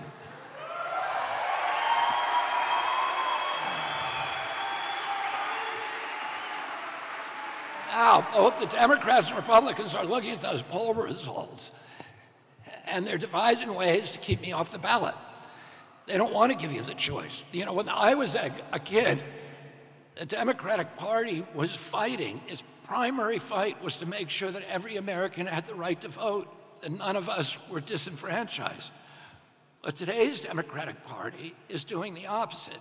It's working to disenfranchise any Americans who they don't think will vote for their agenda. The principal technique is to call me a spoiler and instill fear in Americans that voting for me will get some other terrifying candidate elected. Our campaign is a spoiler. I agree with that.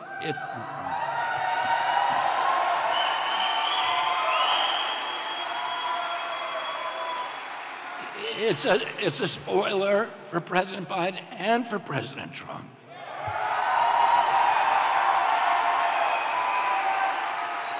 It's a spoiler for the war machine.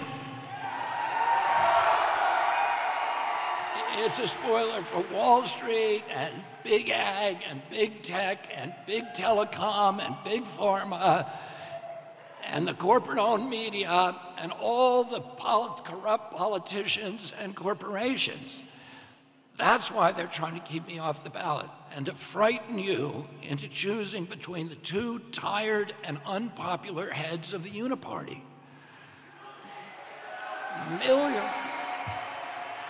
Millions of Americans are not going to vote at all if they're not given another choice. They're simply withdrawing from American democracy. Well, Nicole and I are going to give those millions another choice.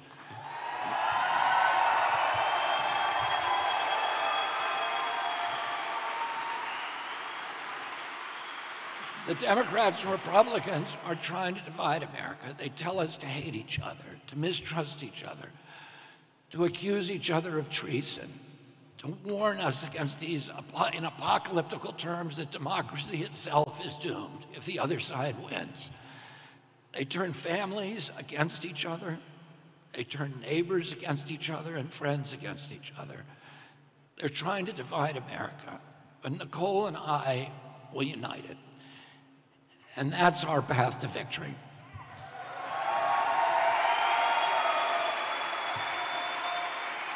That's how we're going to win.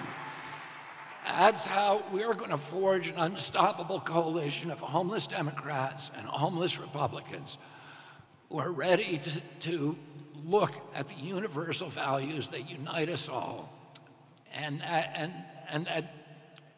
that every conscientious American wants the same way Nicole wants it and I want it. All of those things that I described, our love, our children, good food, good soils, moral authority around the world, the end of the warfare state, an incorruptible government, all of those things we all want. If we can only persuade enough Americans to vote out of hope rather than of fear, we're going to be in the White House in November.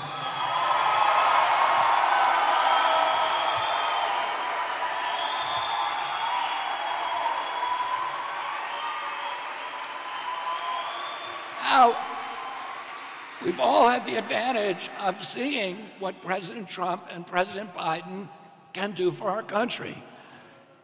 Do any of you want more of the same? If you want more of the same, you should vote out of fear. If you want genuine change, and you need to take a risk and join Team Kennedy.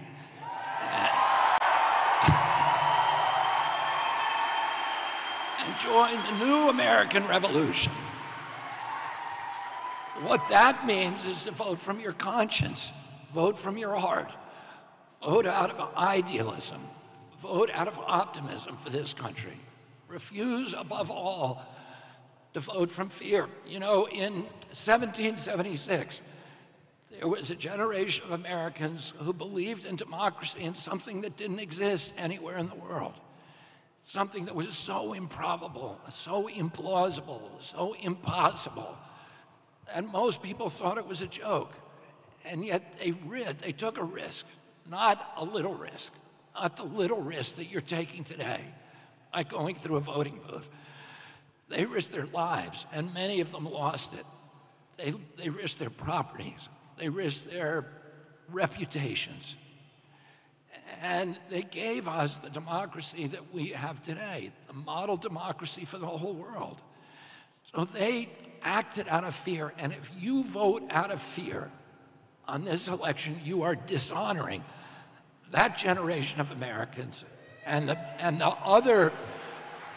thousands and hundreds of thousands of Americans who gave their lives in the Civil War and World War II and World War I and all of the other times that people went and risked their lives to defend our country.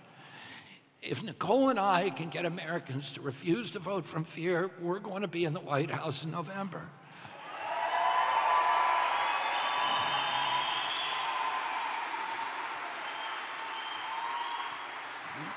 Nicole and I are running to help heal the symptoms of an ailing America, to heal our divisions, to heal our economy, to heal our mental health and our spiritual and our physical health. But we can't do it alone. We need you. And now I have a governing partner who will fight for you and for your family until the last corporate kickback from our government, the last toxin is cleared from our water and our soil.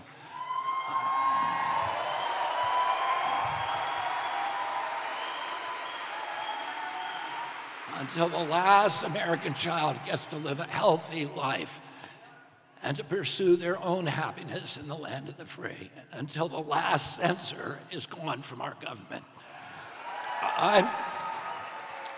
I'm confident that there is no American more qualified than Nicole Shanahan to play this role. So I'm proud to introduce to all of you the next Vice President of the United States of America, Nicole Shanahan. Thank you all very much.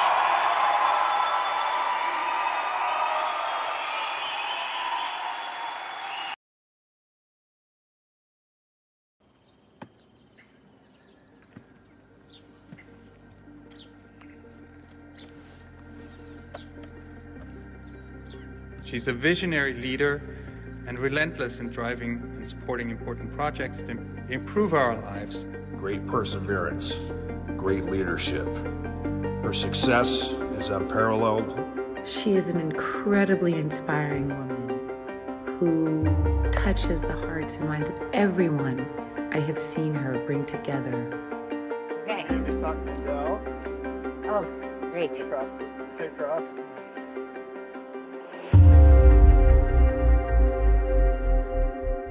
What young people are faced with today is completely unprecedented, and it's going to take a new generation of leadership that understands deeply those threats because they are themselves technologists to address the issues at hand. It's going to take leadership that has spent their life in technology. It's going to take leadership that understands what questions to ask, how to ask them, and what it looks like to implement a plan. This is not the America of the 1950s. This is the America of 2024. And in this America, it's going to take communities coming to the White House that never have actually been in the White House.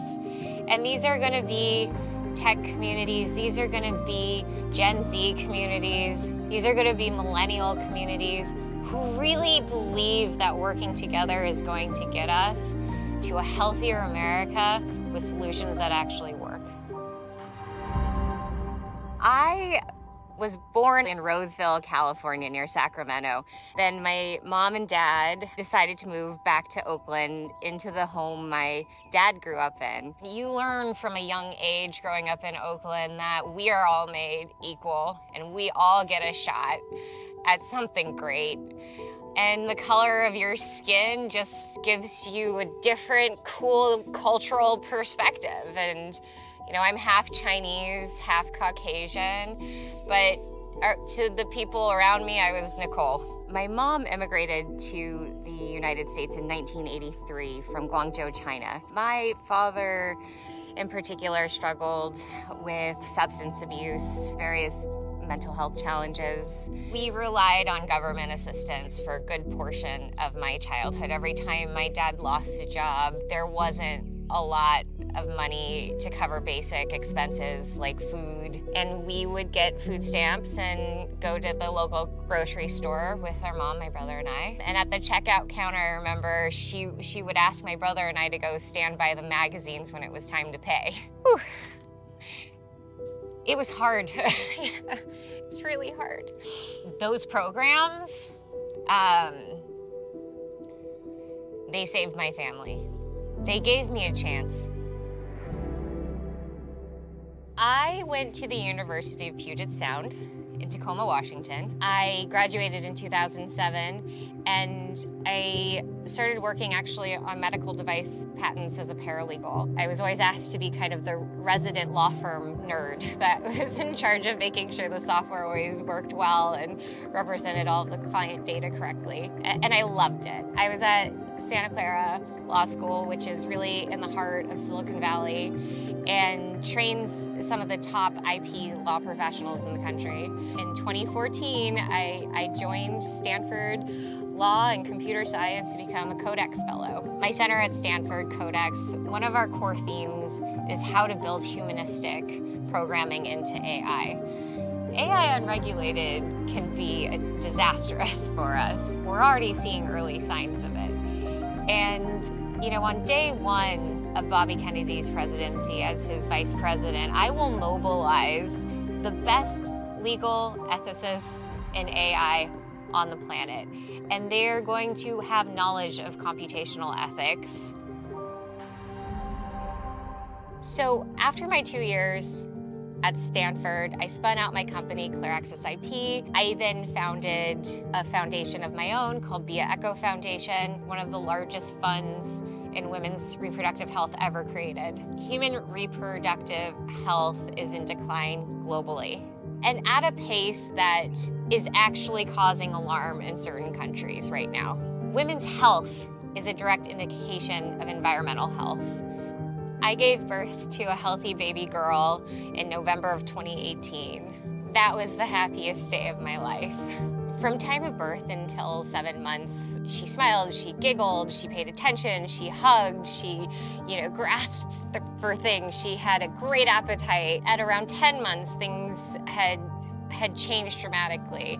She wasn't engaging as much, and her energy didn't seem as high, and her muscle mass seemed weak. I would, sit her to just sit on her own, and she wouldn't be able to hold herself up when previously she could. She wasn't speaking, she wasn't pointing, she seemed kind of, in her own world, and the evaluator clearly identified symptoms associated with autism spectrum disorder. And it was then and there in 2020 that my life changed forever.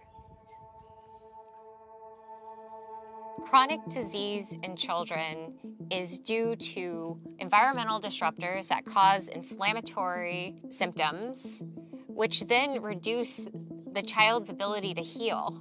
I've learned that the top environmental health exposures are really in 3 categories. There's endocrine disruption, which is caused by various chemicals in our consumer products, chemicals and preservatives in our foods. The second category of environmental exposures are electrochemical in nature. That electrical interference comes in the form of our wireless technologies, our devices, our cell phones, and we have no regulatory body currently in the United States keeping an eye on this. The third category of environmental exposures really is medications that we rely on for our healthcare system. And ironically, many of these medications are prescribed to help manage the symptoms related to exposures caused by categories 1 and 2. It's a Band-Aid that actually poses new risks. I've spent my life in data and technology, and I know that there is a solution here to this problem. We have the tools today to get there, and if we are open to this conversation, we are on path to healing America. And that is a simple conclusion that I think any person in America can make once they have the information. We owe it to the American family to take these toxins out of our food and out of our water, out of our medicines. This campaign is so much more than politics. This campaign is about what is sacred. And what is sacred is our health and our families in this land, this beautiful land that deserves much greater attention and care than we've given it. I'm making this move as an independent now because I've been finding it harder and harder to find the leadership in the White House that represents the issues closest to my heart. And in order for us to get there, I think we all need to rethink what has happened to the DNC and the RNC for that matter. We need an opportunity, we crave an opportunity to see how we can serve in the best interests of the American public outside of a system that hasn't worked. We deserve a real election of optimism. And that's what Bobby Kennedy gives us a chance at.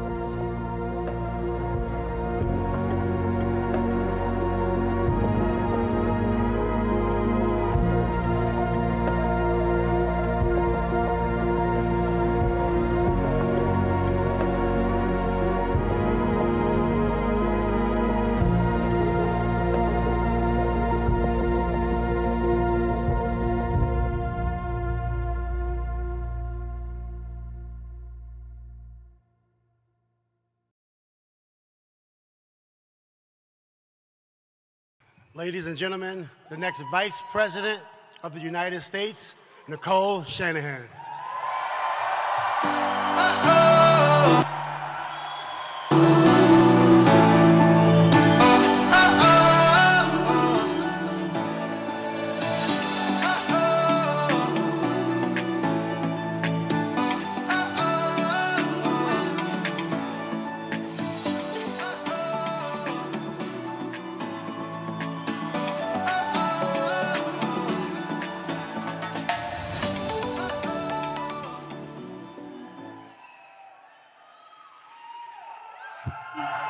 Hi, everybody. And thank you so much for being here today. It is so good to be here in Oakland. This city will always have a special place in my heart. You know, I grew up just a few miles from this very spot. My mother, who's standing right there with her phone up,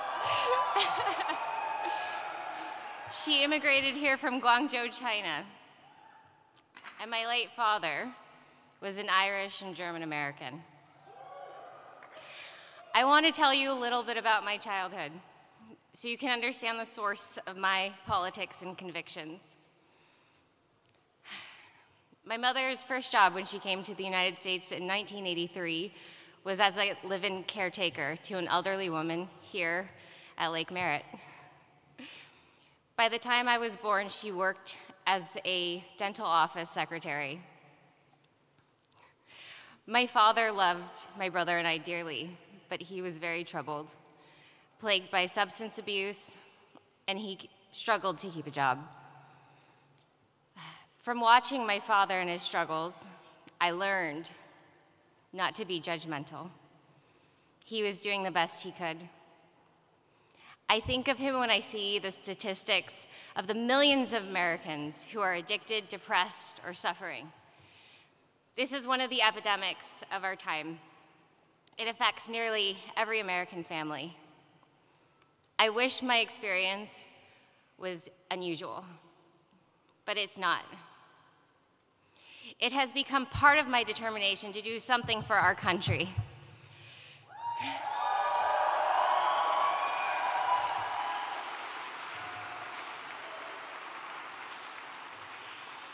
Every time my dad lost his job, our family just couldn't cover expenses. Food, gas, clothing, upkeep. It adds up more than you have in this situation. I know a lot of Americans know exactly what that's like, to just be one misfortune away from disaster. I don't think we would have made it without food stamps and government help. My mom worked hard, but it wouldn't have been possible to keep it together without that help. As you probably know, I became very wealthy later on in life, but my roots in Oakland taught me many things I have never forgotten. That the purpose of wealth is to help those in need. That's what it's for. And I want to bring that back to politics too. That is the purpose of privilege. I went to St. Mary's High School, just a few miles from here. In my junior year, we have some St. Mary's Panthers here. In my junior year, I had another formative experience, and that set me up for this lifetime of political consciousness. I applied for a program to live with families in El Salvador. In praying with these families and helping them rebuild after the civil war there, I learned what war really is. I learned how it rips lives apart, it brutalizes children, how it visits unspeakable horror on the innocent. And I also learned the resilience of the human spirit and its infinite capacity to heal, to forgive and to restore. El Salvador is where I came to understand war, but more importantly is where I also came to understand peace. That is what inspired me to my first political action in high school. At the onset of the Iraq War, I became an anti-war activist. Yes. If I'm being honest, I didn't really know how to do it. I printed pamphlets and I led a walkout, and we went to our local radio station. But I knew in my bones then that violence begets more violence. I'd seen what that does to society, and I didn't want my country, the country I love so dearly, to be doing that in the world. Yeah.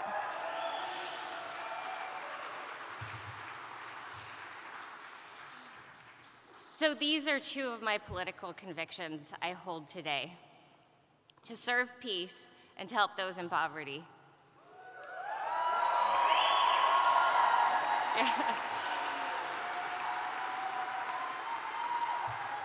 So you can understand why I gravitated to the Democratic Party, because that was supposed to be the party of peace, the party of compassion. Many Democrats, we still believe in those ideals, but unfortunately, as an institution, it has lost its way.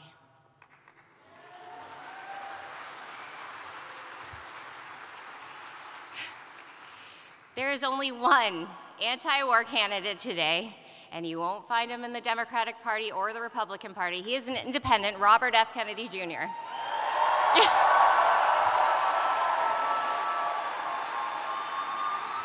Yes. Yes, and it is his commitment to peace and to the welfare of hardworking people in America that draw me as a person of compassion to his candidacy. Yes. As recently as a year ago, I really didn't think much of Bobby Kennedy because I didn't know much about him. All I had was a mainstream media narrative that was effectively telling me horrible, disparaging things. But then a friend who's here today pulled me aside, and she said, "Nicole, please, do me a favor. Just listen to an interview with Bobby Kennedy, just one." So I did. And then I listened to another one, and then another one, and I recognized that the person who I was seeing in these interviews was the exact opposite of the media slander of his character.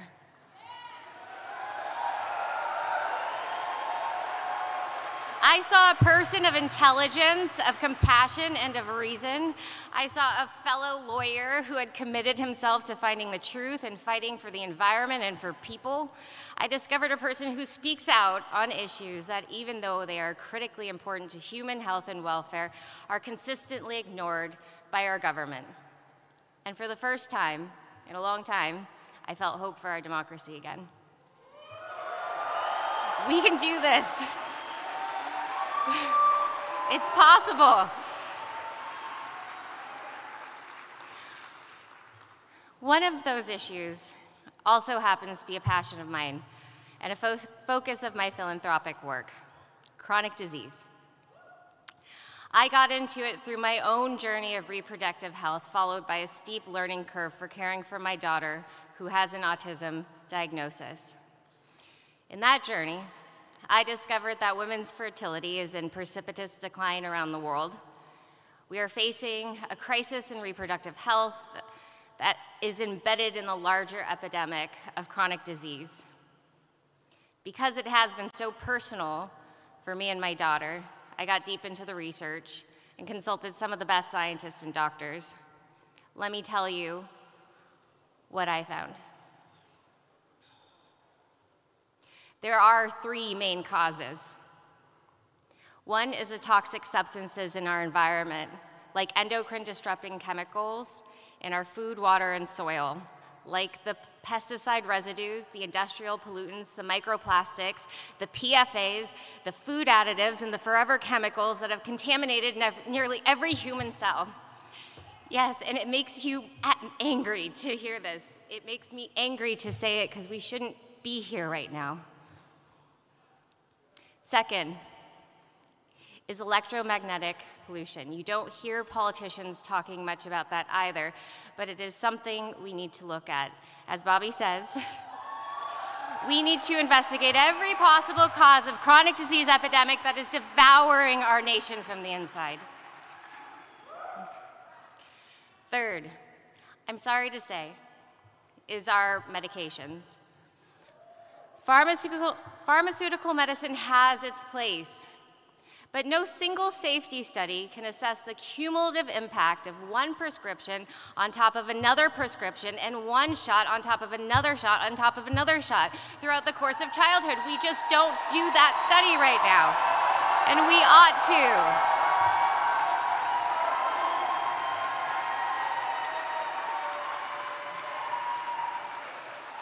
We can, and we will. Conditions like autism used to be 1 in 10,000. Now here in the state of California, it is 1 in 22. 1 in 22 children affected.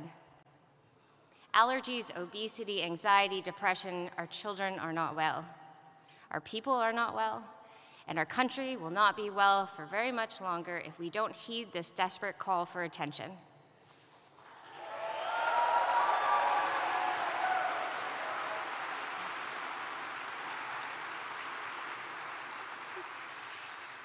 I've spoken to our government agencies. Trust me, I've tried.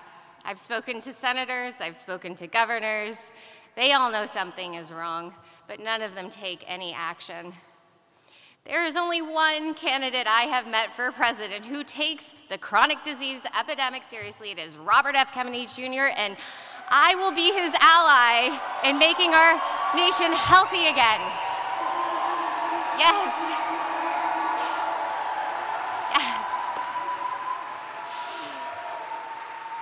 It is not about a new pill or, quote, finding the cure. We know the cure is cleaning up our environment and providing the basic public goods that are the foundational conditions for health and healing. It is about a shift in our priorities.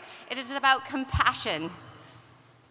Chronic disease, addiction, poverty, depression, this is where Americans are hurting the most. It is time for politicians to listen.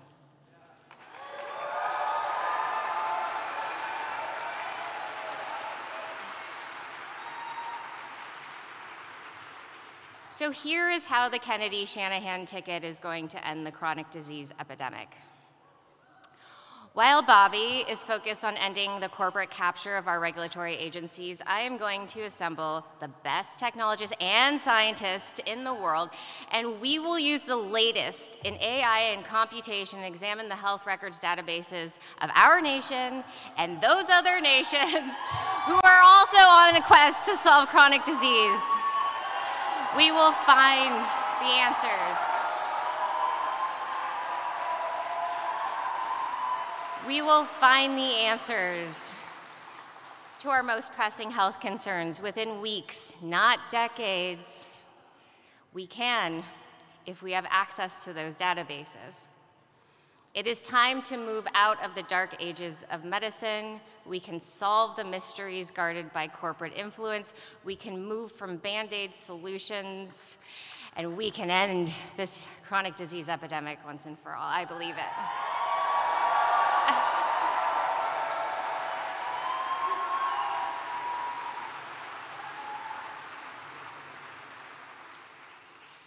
You know, my sense is that most American moms and dads already know the truth of the matter, and it's just long overdue that the duty of care owed to the American family is actually given. We can find the answers conclusively. You know, I have a background in tech, so I tend to think in terms of data. In my tech days, I developed AI-powered software to automate affordable legal services. Well, guess what? The CDC and research institutions have the data we need. We can apply technology to figure out environmental factors. We can figure out what's making us sick. We just have to ask the right questions, do the right research, and apply the right tools. We have to rid science of the corporate bias that contaminates it today. Then we put this thing into reverse.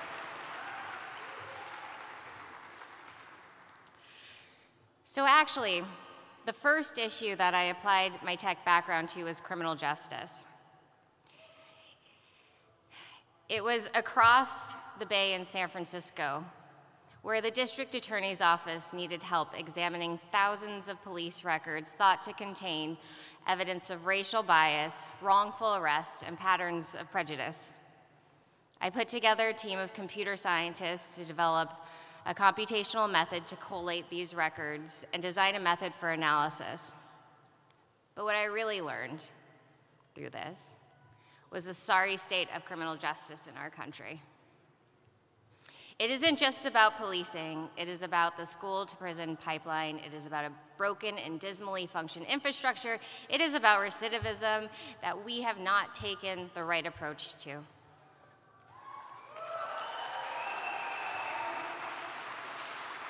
How do we make our systems a system of rehabilitation and not punishment? These questions don't have easy answers. I know this is hard.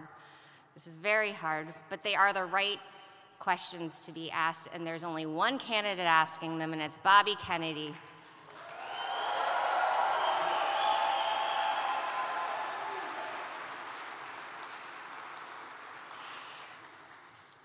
And I'm going to mention one more issue close to my heart. This has to do with climate. My interest in health and solving climate issues has led me to the realm of agriculture. I realize that a nation's health comes down to its soil and the people who work it. Hell yeah. Healthy soil is the foundation of healthy food, it is the foundation of a healthy ecosystem, and it is our answer to the climate crisis.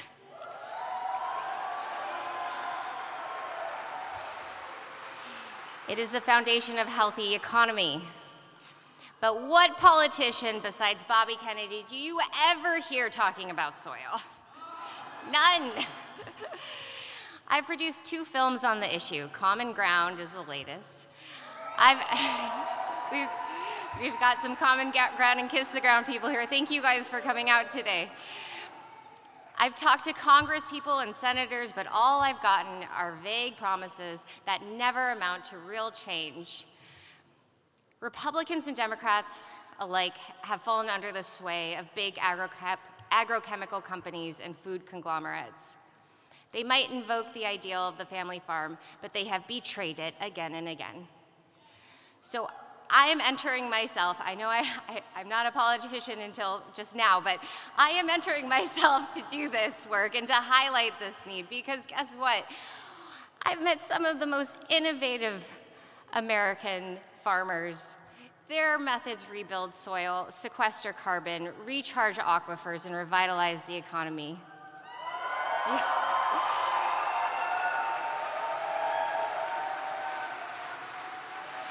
And you know what? We don't have to force anyone to do anything or to imitate them. All we have to do is change our system of regulation and subsidy to support those methods. We can no longer support extractive corporate agriculture. I am so hopeful for this. I hope you all understand now what has brought me into politics, hasn't it? And what, in this moment, I am leaving the Democratic Party.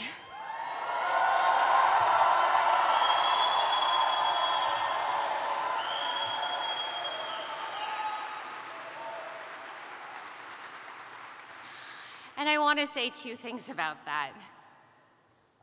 First, even though I am leaving the party, I believe I am taking the best ideals and impulses with me. The Democratic Party is supposed to be the party of compassion. It is supposed to be the party of diplomacy and science. It is supposed to be the party of civil liberties and free speech, and most importantly, the party of the middle class and the American dream. While I know many Democrats still abide by those values, I want to point out, and I've been in touch with many people in the Democratic Party, I do believe they've lost their way in their leadership.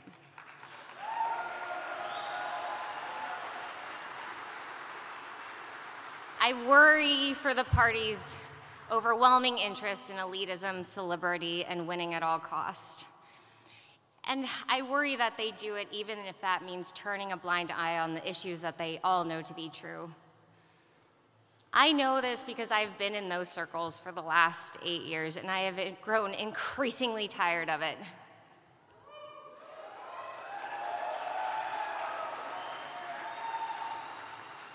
It wasn't until I met Bobby and the people supporting him that I felt any hope in the outcome of this election. As I've re-examined my Democratic Party assumptions, I have seen conservative voters with new eyes too.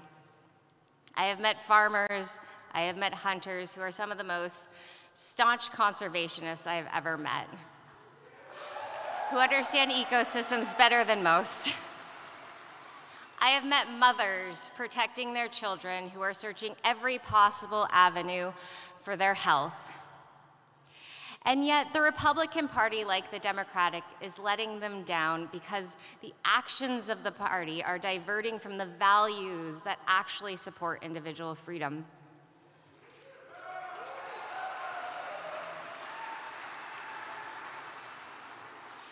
In fact, the very failure of both parties to do their job to protect their founding values has contributed to the decline of this country in my lifetime. Maybe that's why I see so many Republicans disillusioned with their party as I become disillusioned with mine.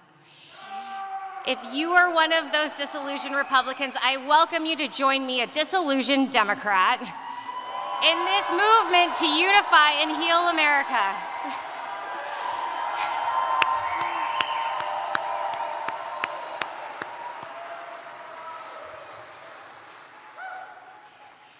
This independent movement comes at a time of extreme division in America that threatens to tear this country apart.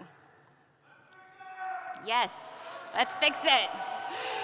It is time for a realignment. It is time, as Bobby Kennedy says, to focus on our unifying values rather than our divisions. And so if anyone is listening who never considered an independent ticket, I want to extend the same invitation to you that my friend did to me last year. Please listen to Bobby Kennedy in his own words. Take a look at his vision for America. It is a vision that I share too, as I spend the next 7 months of my life getting him on each and every ballot in this country.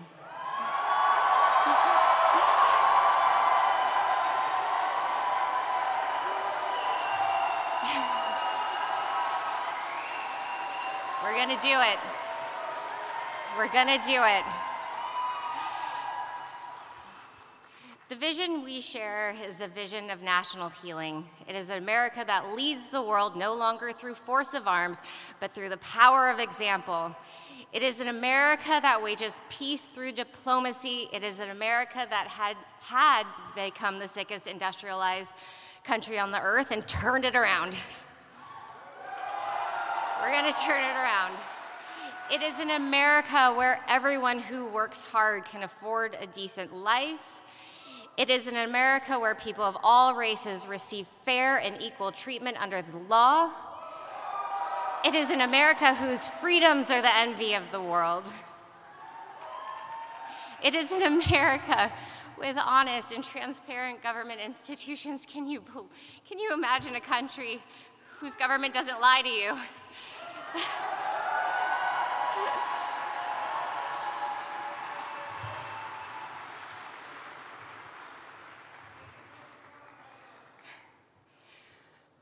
People talk about my age. It's true. I will be the youngest vice president in American history.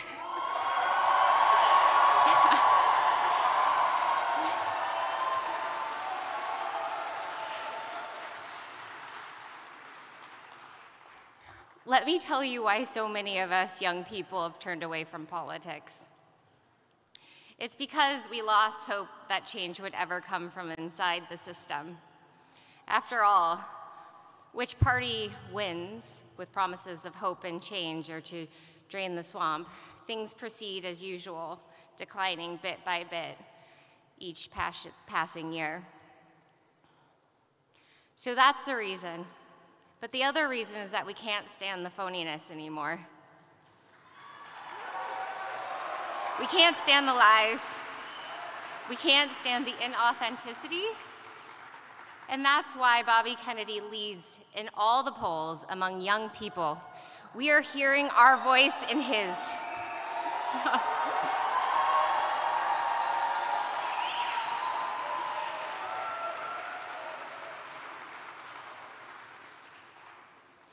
So I come to you today as a former Democrat. I come to you as a woman not quite 40. I come to you as someone who has experienced sickness and health and poverty and wealth. And I come to you as a mother.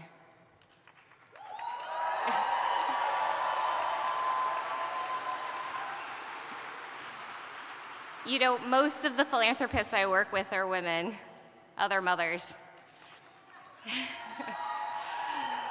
And initially, it was a mother who's here today who reached out to inspire support in this campaign. I never thought in a million years I would be up here running for vice president. No. No. But what I am doing is I'm joining the millions of mothers out there who support this candidacy.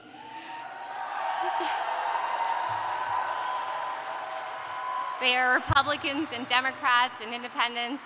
They read the labels at the supermarkets and wonder how to keep their kids healthy. They watch in anguish, many of them, when their children suffer from chronic disease. They cry silently as their teenagers deal with depression, anxiety, and addiction. They do their best to hold it together, and they do because they're frickin' strong. They're my heroes.